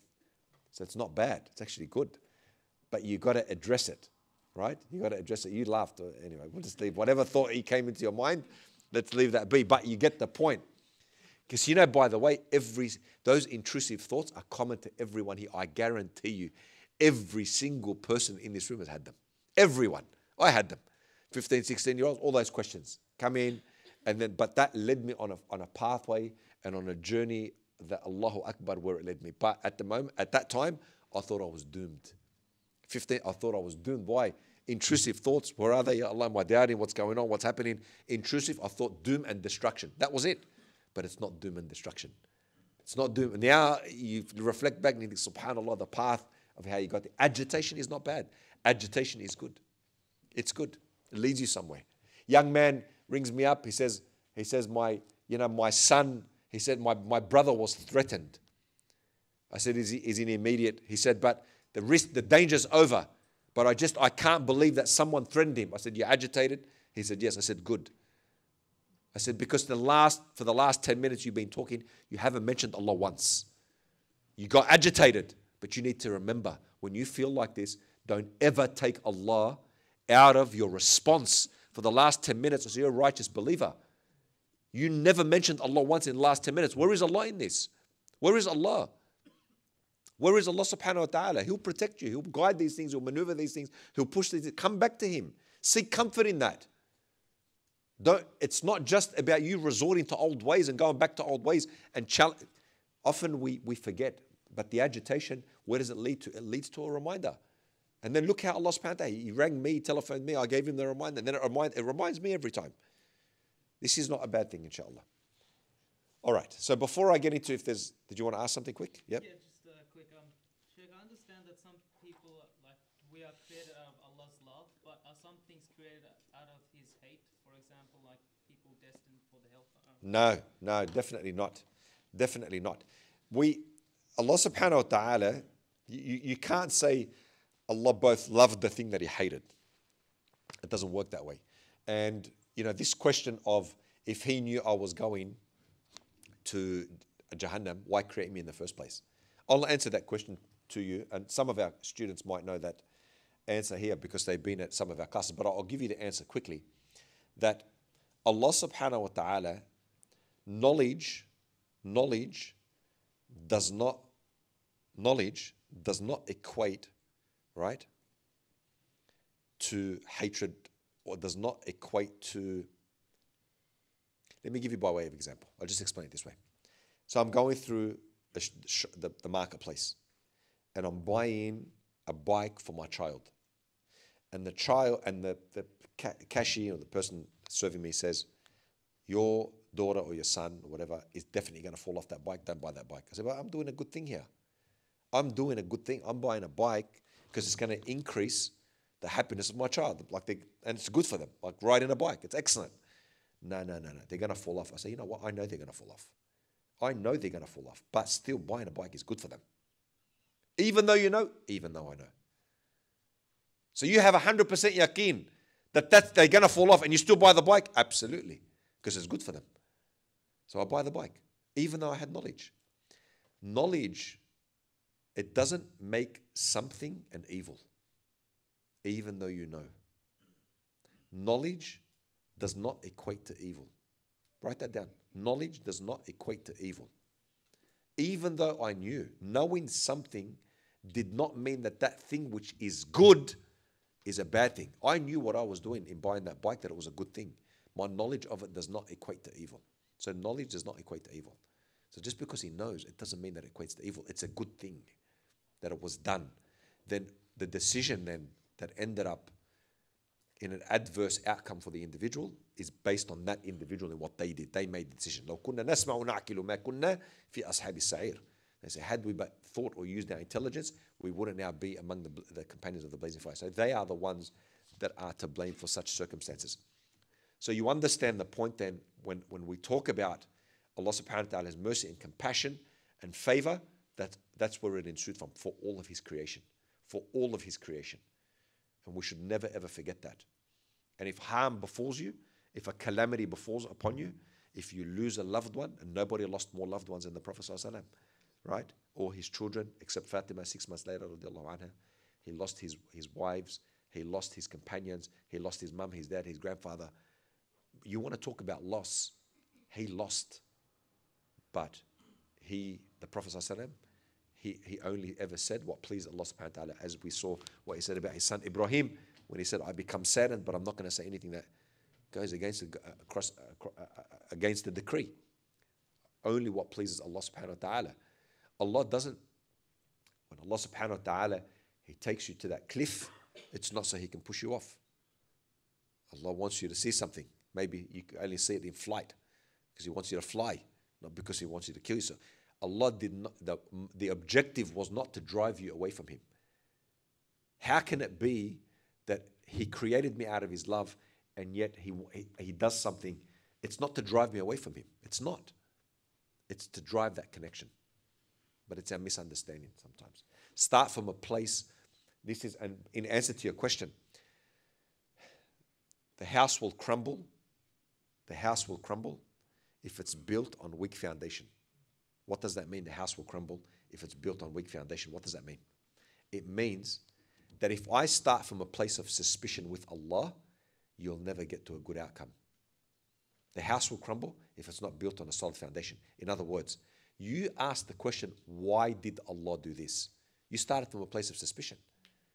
Why? You're questioning something from a place of doubt, as opposed to who is Allah? Who is Allah? The loving, the caring, the merciful, and he doesn't do except to make things closer between him and I. If you start there, you build a solid structure because the foundation is set. But if you don't start from that place and you start on weak foundations, what happens? The house will crumble eventually. So you need the correct footing, the sound footing. All right. Okay, are we okay to move on, or we have a question? Jabran Muhammad. He beat you to it. Naam. Naam. There's an authentic hadith that I heard the other day that Allah asked Allah, please protect my deen. And he says, Allah goes, I will protect your deen from plague, from famine, and from everything, except for one thing, internal fighting. So, the deen is always going to be protected, no matter what thought you have or any opinion you have. So, I just want to add that. Allah barik fik. Allah yawik. That's right. May Allah unite us, inshallah. Muhammad.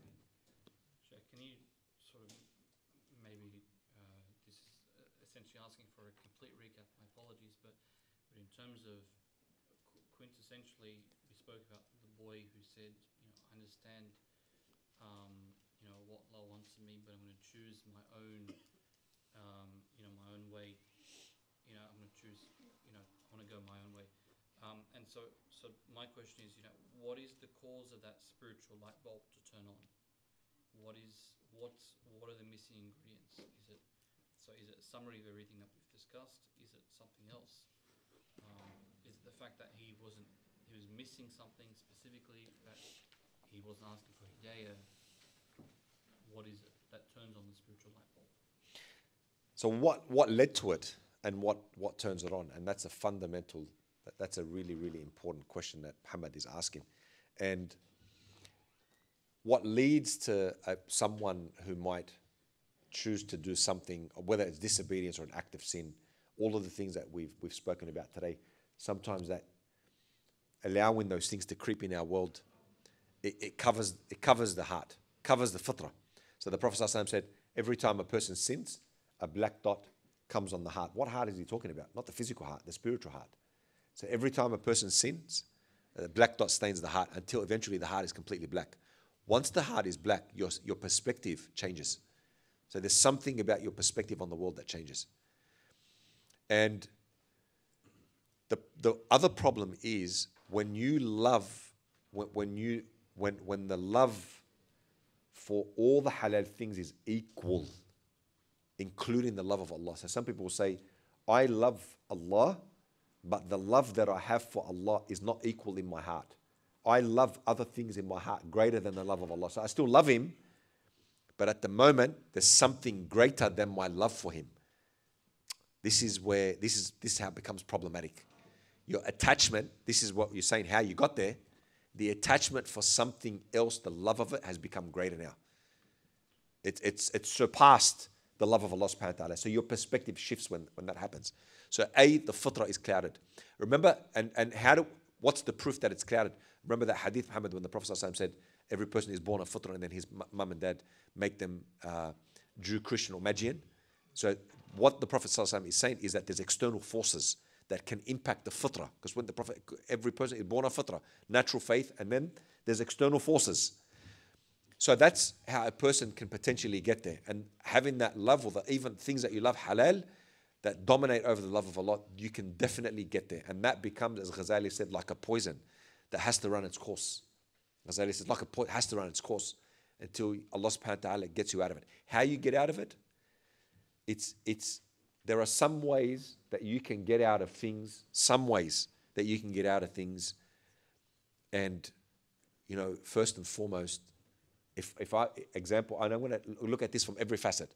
If I'm a parent, and I am a parent, and I've got 7 kids, and let me tell you, they all go through, their different phases. You're making hidayah for them. You're saying, Ya Allah, guide them, Ya Allah. There was a father who's in our group, and he gave his son a phone for the first time. I said, you know what? I said, all right. I said, but bring the phone to me first time. Bring it to me before you even give him the phone. He said, all right. So if you ever want to restrict the phone, come to me. Especially if it's an iPhone. I know every nook and cranny in it. So I took this phone, which his kid had seen, and I restricted it. And there's a special passcode for the restriction. It's different to the code that opens the phone. This one is if you try and change anything, you need the code of that restriction to be able to open up the App Store and Google and whatnot. So I restricted this phone, and then the kid looked at it, and he said, my phone's a calculator. Like, it's become a calculator. He said, I don't want it anymore. I don't want it. And then, we spoke and we talked, and it was all about taking away Google. And it was all about taking away certain functions. And mind you, he has access. He's got a laptop, but it was just the phone, the device, having the device in the hand. And I know this is going to resonate with everyone here. Everyone. Having that device. I've got rules. No devices in rooms. I've got a rule. In my house, when I did my counseling diploma, I remember that the psychologist who was running the course, her name was Amanda. I still remember to this day. Non-Muslim. She says, I've got a rule in my house. No devices in rooms. SubhanAllah. She said, I'm a parent. I still got a parent. Don't talk to me about world current day. I'm a parent. I don't care what current day says. This is how I'm living. I've got a responsibility. I'm going to execute it. No devices in rooms. That's a very good rule. It's a very excellent rule. So then I restricted this kid's phone. This kid, Google. He hurt his father's heart. Anyway, we went somewhere, and I was talking to this young man. I took him aside and said, listen, let us have a serious conversation. And I'm getting to a point, Muhammad, wallah. I'm not just waffling. I'm getting to a point. What I was saying to this young man was, it's not just about, your father's not trying to do anything to hurt you. Your father loves you, comes from a good place. And he sees 50 steps ahead. But sometimes we have to take the message. And sometimes we have to learn how to accept no. And sometimes just about in life, you'll get things, you'll get where you'll get. If you were restricted and cut off, we'd say it was somewhat unfair, but you're not. And sometimes you have to just accept that these are my parents and they want the best for me and I have to take their advice. And that's what it's about. That mentoring conversation, that type of conversation that we're having had a big impact on him. And why do I tell you that story? I tell you that story because sometimes we need mentors outside of parents. Sometimes we need mentors outside of sister and brother. Sometimes we need mentors outside of our neighbors. But sometimes they can all be our mentors, right? They can all be our mentors. So we need someone in our world. How do we get out of it? We need somebody along that journey with us. Someone can be a like friend. We need somebody who can advise us on the way. Somebody who has knowledge, who can tell us and guide us along the way, obviously being the mechanism that Allah subhanahu wa ta'ala is utilizing. But Ghazali said, okay, when does a light bulb go on? And I've often said this. Sometimes the light bulb can go on through being given the advice. Sometimes it's old age. The person reaches old age and they say, what did I do? But old age, like the Umar, is gone. And sometimes the person goes through it and falls flat on their face, which is unfortunate. And they get hurt. And then they say, I realized now what was being said to me was the right advice, but I didn't take it. But once a person's in it, it's like a poison that runs its course. It's very, very hard to shift or shake that person when the heart has been seized. Remember, your heart is the captain of the ship. The body follows where the heart is, not the opposite way around. See your mind? Your mind follows everything, is commanded by the heart. And that's why وَالَّذِينَ آمَنُوا أَشَدُّ حُبًّا لِلَّهِ. The hubb and the love, it dictates. It dictates. And that forces the body. I don't know if I've answered your question. Anyway. Look, there was a couple of hadith I wanted to go over with today, inshallah. I'm mindful of time. I've got 15 minutes. But there's a couple of hadith that I really just wanted for each and every one of you to take away with today, inshallah, to walk away with, inshallah. And they're so important hadith for us to remember and utilize in our lives, and they're practical. They're practical. Some of them are what we do in society, and some of them are what we do in our own time. But before I tell you, I want to tell you this. I want to tell you that the society today needs every one of you. Society needs you. You've come here. You've been given, you've receiving. We inshallah, the malaika are around us. Inshallah, there's praise. Inshallah, Allah subhanahu wa ta'ala makes this a blessed gathering. But you need to also have your foot in society, and you need to be able to affect society in a good way. The Prophet ﷺ said, خَيْرُ النَّاسِ أَنْفَعُهُمْ لِلنَّاسِ. خَيْرُ النَّاسِ أَنْفَعُهُمْ لِلنَّاسِ. The Prophet ﷺ said in the hadith that the best amongst people is the one who benefits them the most. The one who benefits them the most. Someone told me yesterday they wanted to do hijrah. I said, don't do hijrah. They said, why? I said, you do hijrah, you're not of benefit to suburbia anymore. And you need to be benefit to suburbia, and you're having benefit. You can't make hijrah now. It's a detriment. خَيْرُ النَّاسِ أَنْفَعُهُمْ لِلنَّاسِ. It's Sahih hadith. And this hadith, the best of people are the ones most beneficial to them. So be of benefit to the people. How do you be of benefit to the people? How? In your knowledge, in your helping, in your volunteering. Wallah, I never underestimate a volunteer, ever. Do it the right way, it's the best thing that you can do. Execute it the right way, the most beneficial for others. You're a guide. You're going to become guides for others. Write a book. Start a revolution. Start a charity.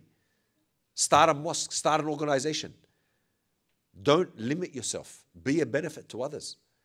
Look at the opportunity before us. The only thing that will leave us is opportunity. But you have the opportunity. Seize it. Right? You don't know what you don't know. Start something. Do something. Say something. Be in something. If you can't do it, be in it. Assist it. Affect it. Go out of your way. Sacrifice. You know what the glitter of our faith is? The glitter. Glitter stands out. Wallah, if I see just one glitter on my daughter or something, you've got a glitter. Come, let me take it out for you. That might get in your eye. As a concerned parent, don't want it to get in your eye. My daughter once got that glitter in her eyes. It literally went in her eyes, and we took her to hospital. And I had to be the one, because they tried to put her in one of those jackets. She got out of it. You see, because they were trying to put a whole water in each eye. They said, you're going to have to hold your daughter down. And I can't hold her down. Like, you got to exert force. I can't. How much force do you want me to exert? Because this girl is like that. Anyway, I don't know. That was such a deviation. All about glitter. What is glitter? What is the glitter of our faith? The glitter of our faith is sacrifice. That's it. If there's no sacrifice, it doesn't stand out. People now want deen and no sacrifice. You want deen and no sacrifice. It doesn't work that way. We're not results driven. We're not a results driven ummah. We're not. The Prophet ﷺ went to Ta'if. As he went to Ta'if, don't you think that when he went to Ta'if, came back, got pelted by stones, and nobody accepted Islam? And he had to seek help from others to get back into Mecca because his uncle Abu Talib had passed away. Allah subhanahu wa ta'ala could have told him before he left, Ya Rasulullah, they're not going to accept, leave them alone, stay where you are, it's safer for you. But he didn't tell him. Why? There's a lesson in the sacrifice. There's a lesson in it. What's the lesson in the sacrifice? Nobody accepted Islam. We're not a results-driven ummah. If nobody accepts, it doesn't matter. It doesn't matter if nobody accepts. It doesn't matter if I stand out there for 12 hours and nobody thanked me. It's sacrifice. I made the sacrifice. I made the contribution. That's what stands out. That's what Allah accepts. Not results-driven. Anyway, inshallah khair. But you get the point. So, be the best benefit as you can to others. Be of benefit. Don't stick to yourself. Don't stay to yourself. Unless something is going to be detrimental for you. If you know that your religion is going to be harmed, then and only then, it's a different story. The other hadith that I wanted to relay is, and this is from a really, so let's say that you're of benefit to people, you come home, you've spent time with your family as a married person, you spend time with your family, but then you need your own time. Then you get your alone time, you're by yourself, there's nobody except you and Allah subhanahu wa ta'ala. What did the Prophet ﷺ say? He said, وَإِذَا خَلَوْتَ فَحَرِّكْ لِسَانَكَ مَا اسْتَطَعْتَ بِذِكْرِ اللَّهِ. When you're by yourself and you're alone. خَلَوْتَ, خَلْوَة. See that خَلَوْتَ, خَلْوَة. It comes from what? When you're alone and there's nobody. This is your alone time relationship with Allah subhanahu wa ta'ala. He said, فَحَرِّكْ لِسَانَكَ مَا اسْتَطَعْتَ. Move your tongue as much as you can بِذِكْرِ اللَّهِ. Now is the time to immerse yourself in the remembrance of Allah when you're alone, when there's nobody there. إِذَا خَلَوْتَ, in khalwa. So now you're not amongst friends. It's just you. There's a silence. You're sitting by yourself. There's just you and Allah and that silence. And if you don't move your tongue, you're allowed to think. You're allowed to say the dhikr in your mind. That's okay. The tongue is not a condition for dhikr to be accepted. You can use your mind to make the dhikr. But here, the ulama, they say that if you use both the tongue and the mind, this is optimal. This is the best if you use both. وَإِذَا خَلَوْتَ. Wallah, we need those spaces, my dear respected. This is a debrief for us. We sit back and we just reflect and we contemplate. It's just that personal connection. We debrief. You know, when you fall asleep, what happens is your mind releases everything that happened during that day and you wake up, it's like you're refreshed. The brain needs a restart and a refresh. You know, alone time is like that. When you have personal time with Allah, it's like that. It's like, Ya Allah, all my stresses, but now they're yours. You carry them. I can't carry them. You carry them. And give them to Him. He'll take care of you. Give them to Him. You leave them to Him. And that's a de-stress, that alone time. وَإِذَا خَلَوْتَ فَحَرِّكْ لِسَانَكَ مَا اسْتَطَعْتَ بِذِكْرِ اللَّهِ. As much as you can in the remembrance of Allah subhanahu wa ta'ala. This is now your alone, personal time. These are formulas for us. That on benefit, look, the best of people, those who are benefit to others. And then this one here is, subhanAllah, when I'm alone, I need to engage Him, right? The other hadith that the Prophet ﷺ said, he said in another hadith, which is very, very important, and this goes to the heart of what we're talking about and that connection. So this is to the heart of the connection. He says, لَيْسَ يَتَحَرَّسَ أَهْلُ الْجَنَّةِ. That the people of Jannah, they live in felicity, right? So the people of Jannah, inshallah, we're all from there. Inshallah. Inshallah we attain Allah's rida. But the people of Jannah, they have ليس يتحرسوا على الجنة أهل الجنة إلى على شيء. They don't have this type of regret, to a better word, right? But it's not a regret that causes alarm or causes hurt. But the people of Jannah don't have any regret over anything except one thing. إلا على ساعة مرت. Except over, there was a time that it passed. مرت بهم لم يذكروا الله. There was a time that passed that they could have remembered Allah in, but they chose to do something else. And it was that one moment that passed that they regret. Ya laytani. I wish I could utilize that time to go back and think about and remember Allah subhanahu wa ta'ala during that time. Maybe it's during a prayer. Maybe it's during a night.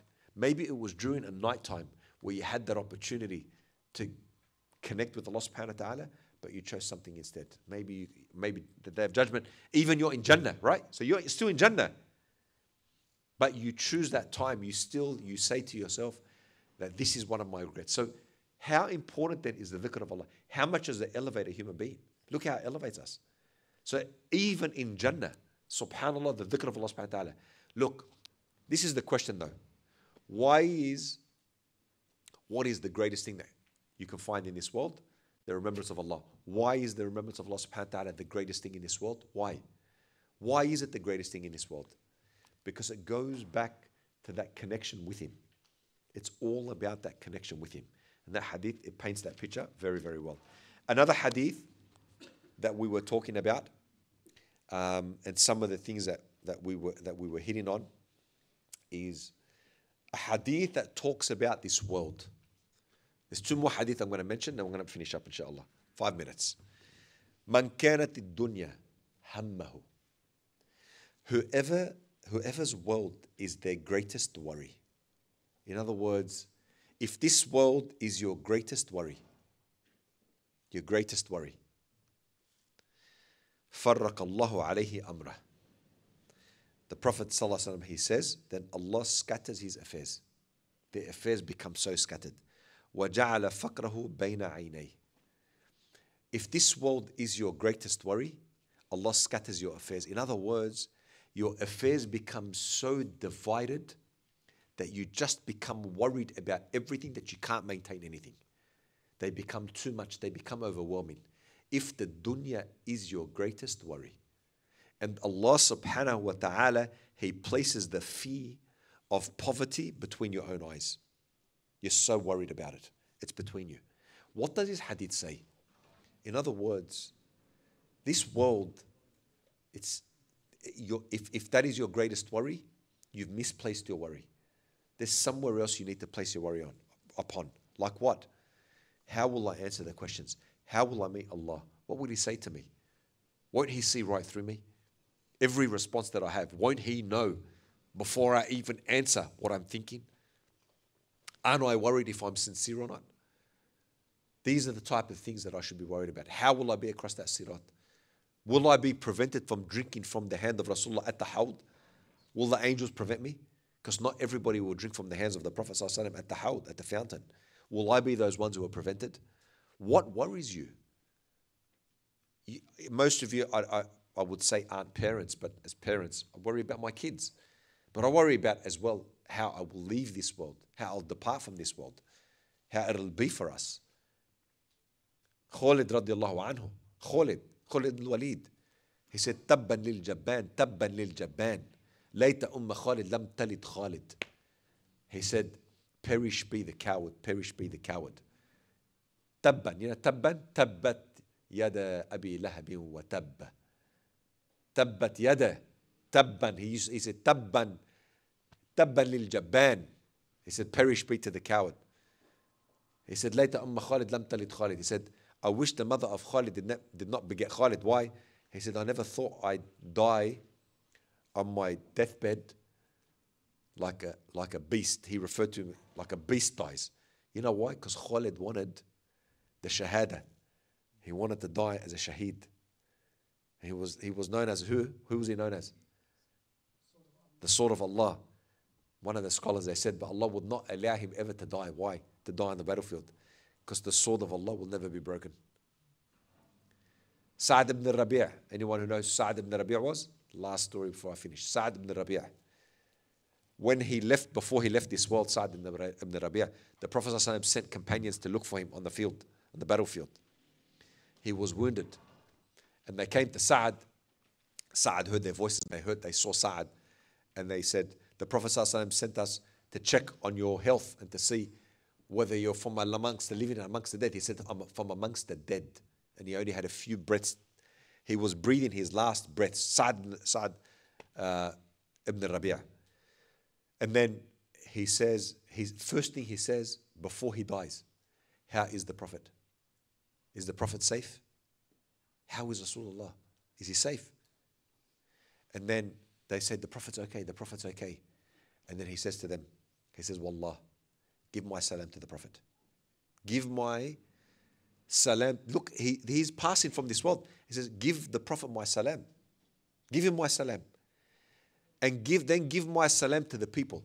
And tell the people that Wallah, on the day of judgment, if anything happens to the Prophet whilst you were here and around him and amongst him, you shall have no excuse before Allah on the day of judgment. And he died.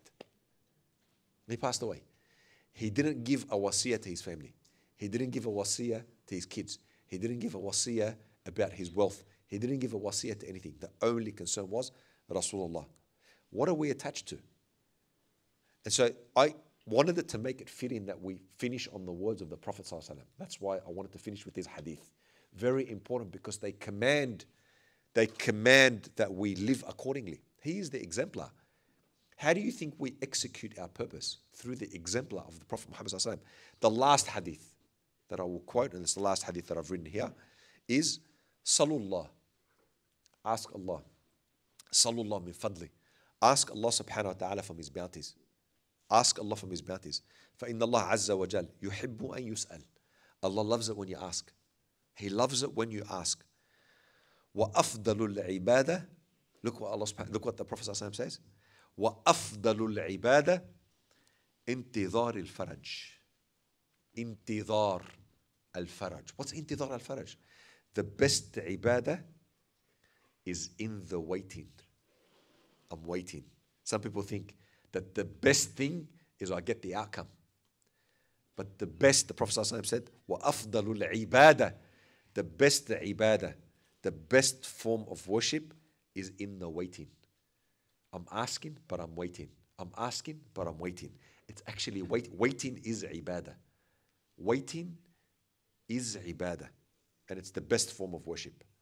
My dear respected brothers and sisters, Allah subhanahu wa ta'ala has made our purpose clear. And it begins by, wallah, it begins, that's why I only put some prompt points here. It begins with him. It begins with him. And at the end, look what it ends with. It ends with what is at our core. What is at our core? It begins with him. But now we have some decisions to make. So may Allah subhanahu wa ta'ala, I know you've sat here for quite a bit and the food is here. May Allah subhanahu wa ta'ala make our journey one that is one of connection and not disconnection. May Allah subhanahu wa ta'ala allow our hearts to have that presence of Allah subhanahu wa ta'ala within them and not an absence.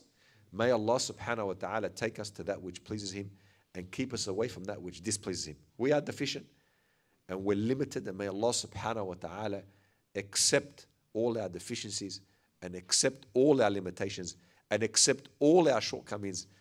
Ya Allah, we come to you with all our deficiency and you replace it with perfection. Allah, you replace it with, you give value to our deficiencies.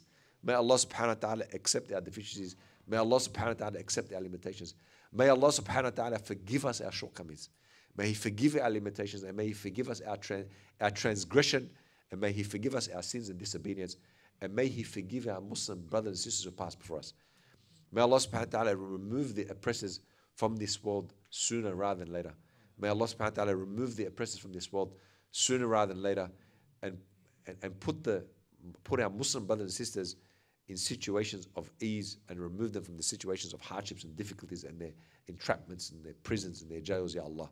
May Allah subhanahu wa ta'ala, رَبَّنَا اغْفِرْ لَنَا والإخوان الذين سبقونا بالإيمان ولا تجعل في قلوبنا غلا للذين آمنوا ربنا إنك رؤوف رحيم ربنا تقبل منا إنك أنت السميع العليم وتب علينا يا مولانا إنك أنت التواب الرحيم اللهم إنا نسألك من خير ما سألك منه نبيك محمد ونعوذ بك من شر ما استعاذ منه نبيك محمد وأنت المستعاذ وعليك البلاغ ولا حول ولا قوة إلا بالله العلي العظيم اللهم اهدنا واهدي بنا وجعلنا سببا لمن اهتدى يا أرحم الراحمين اللهم اهدنا واهد بنا وجعلنا سببا لمن اهتدى يا ارحم الراحمين اللهم كن معنا ولا تكن علينا يا ارحم الراحمين اللهم اتنا في الدنيا حسنه وفي الاخره حسنه وقنا عذاب النار واخر دعوانا ان الحمد لله رب العالمين سبحان ربك رب العزه عما يصفون وسلام على المرسلين والحمد لله رب العالمين بسر الفاتحه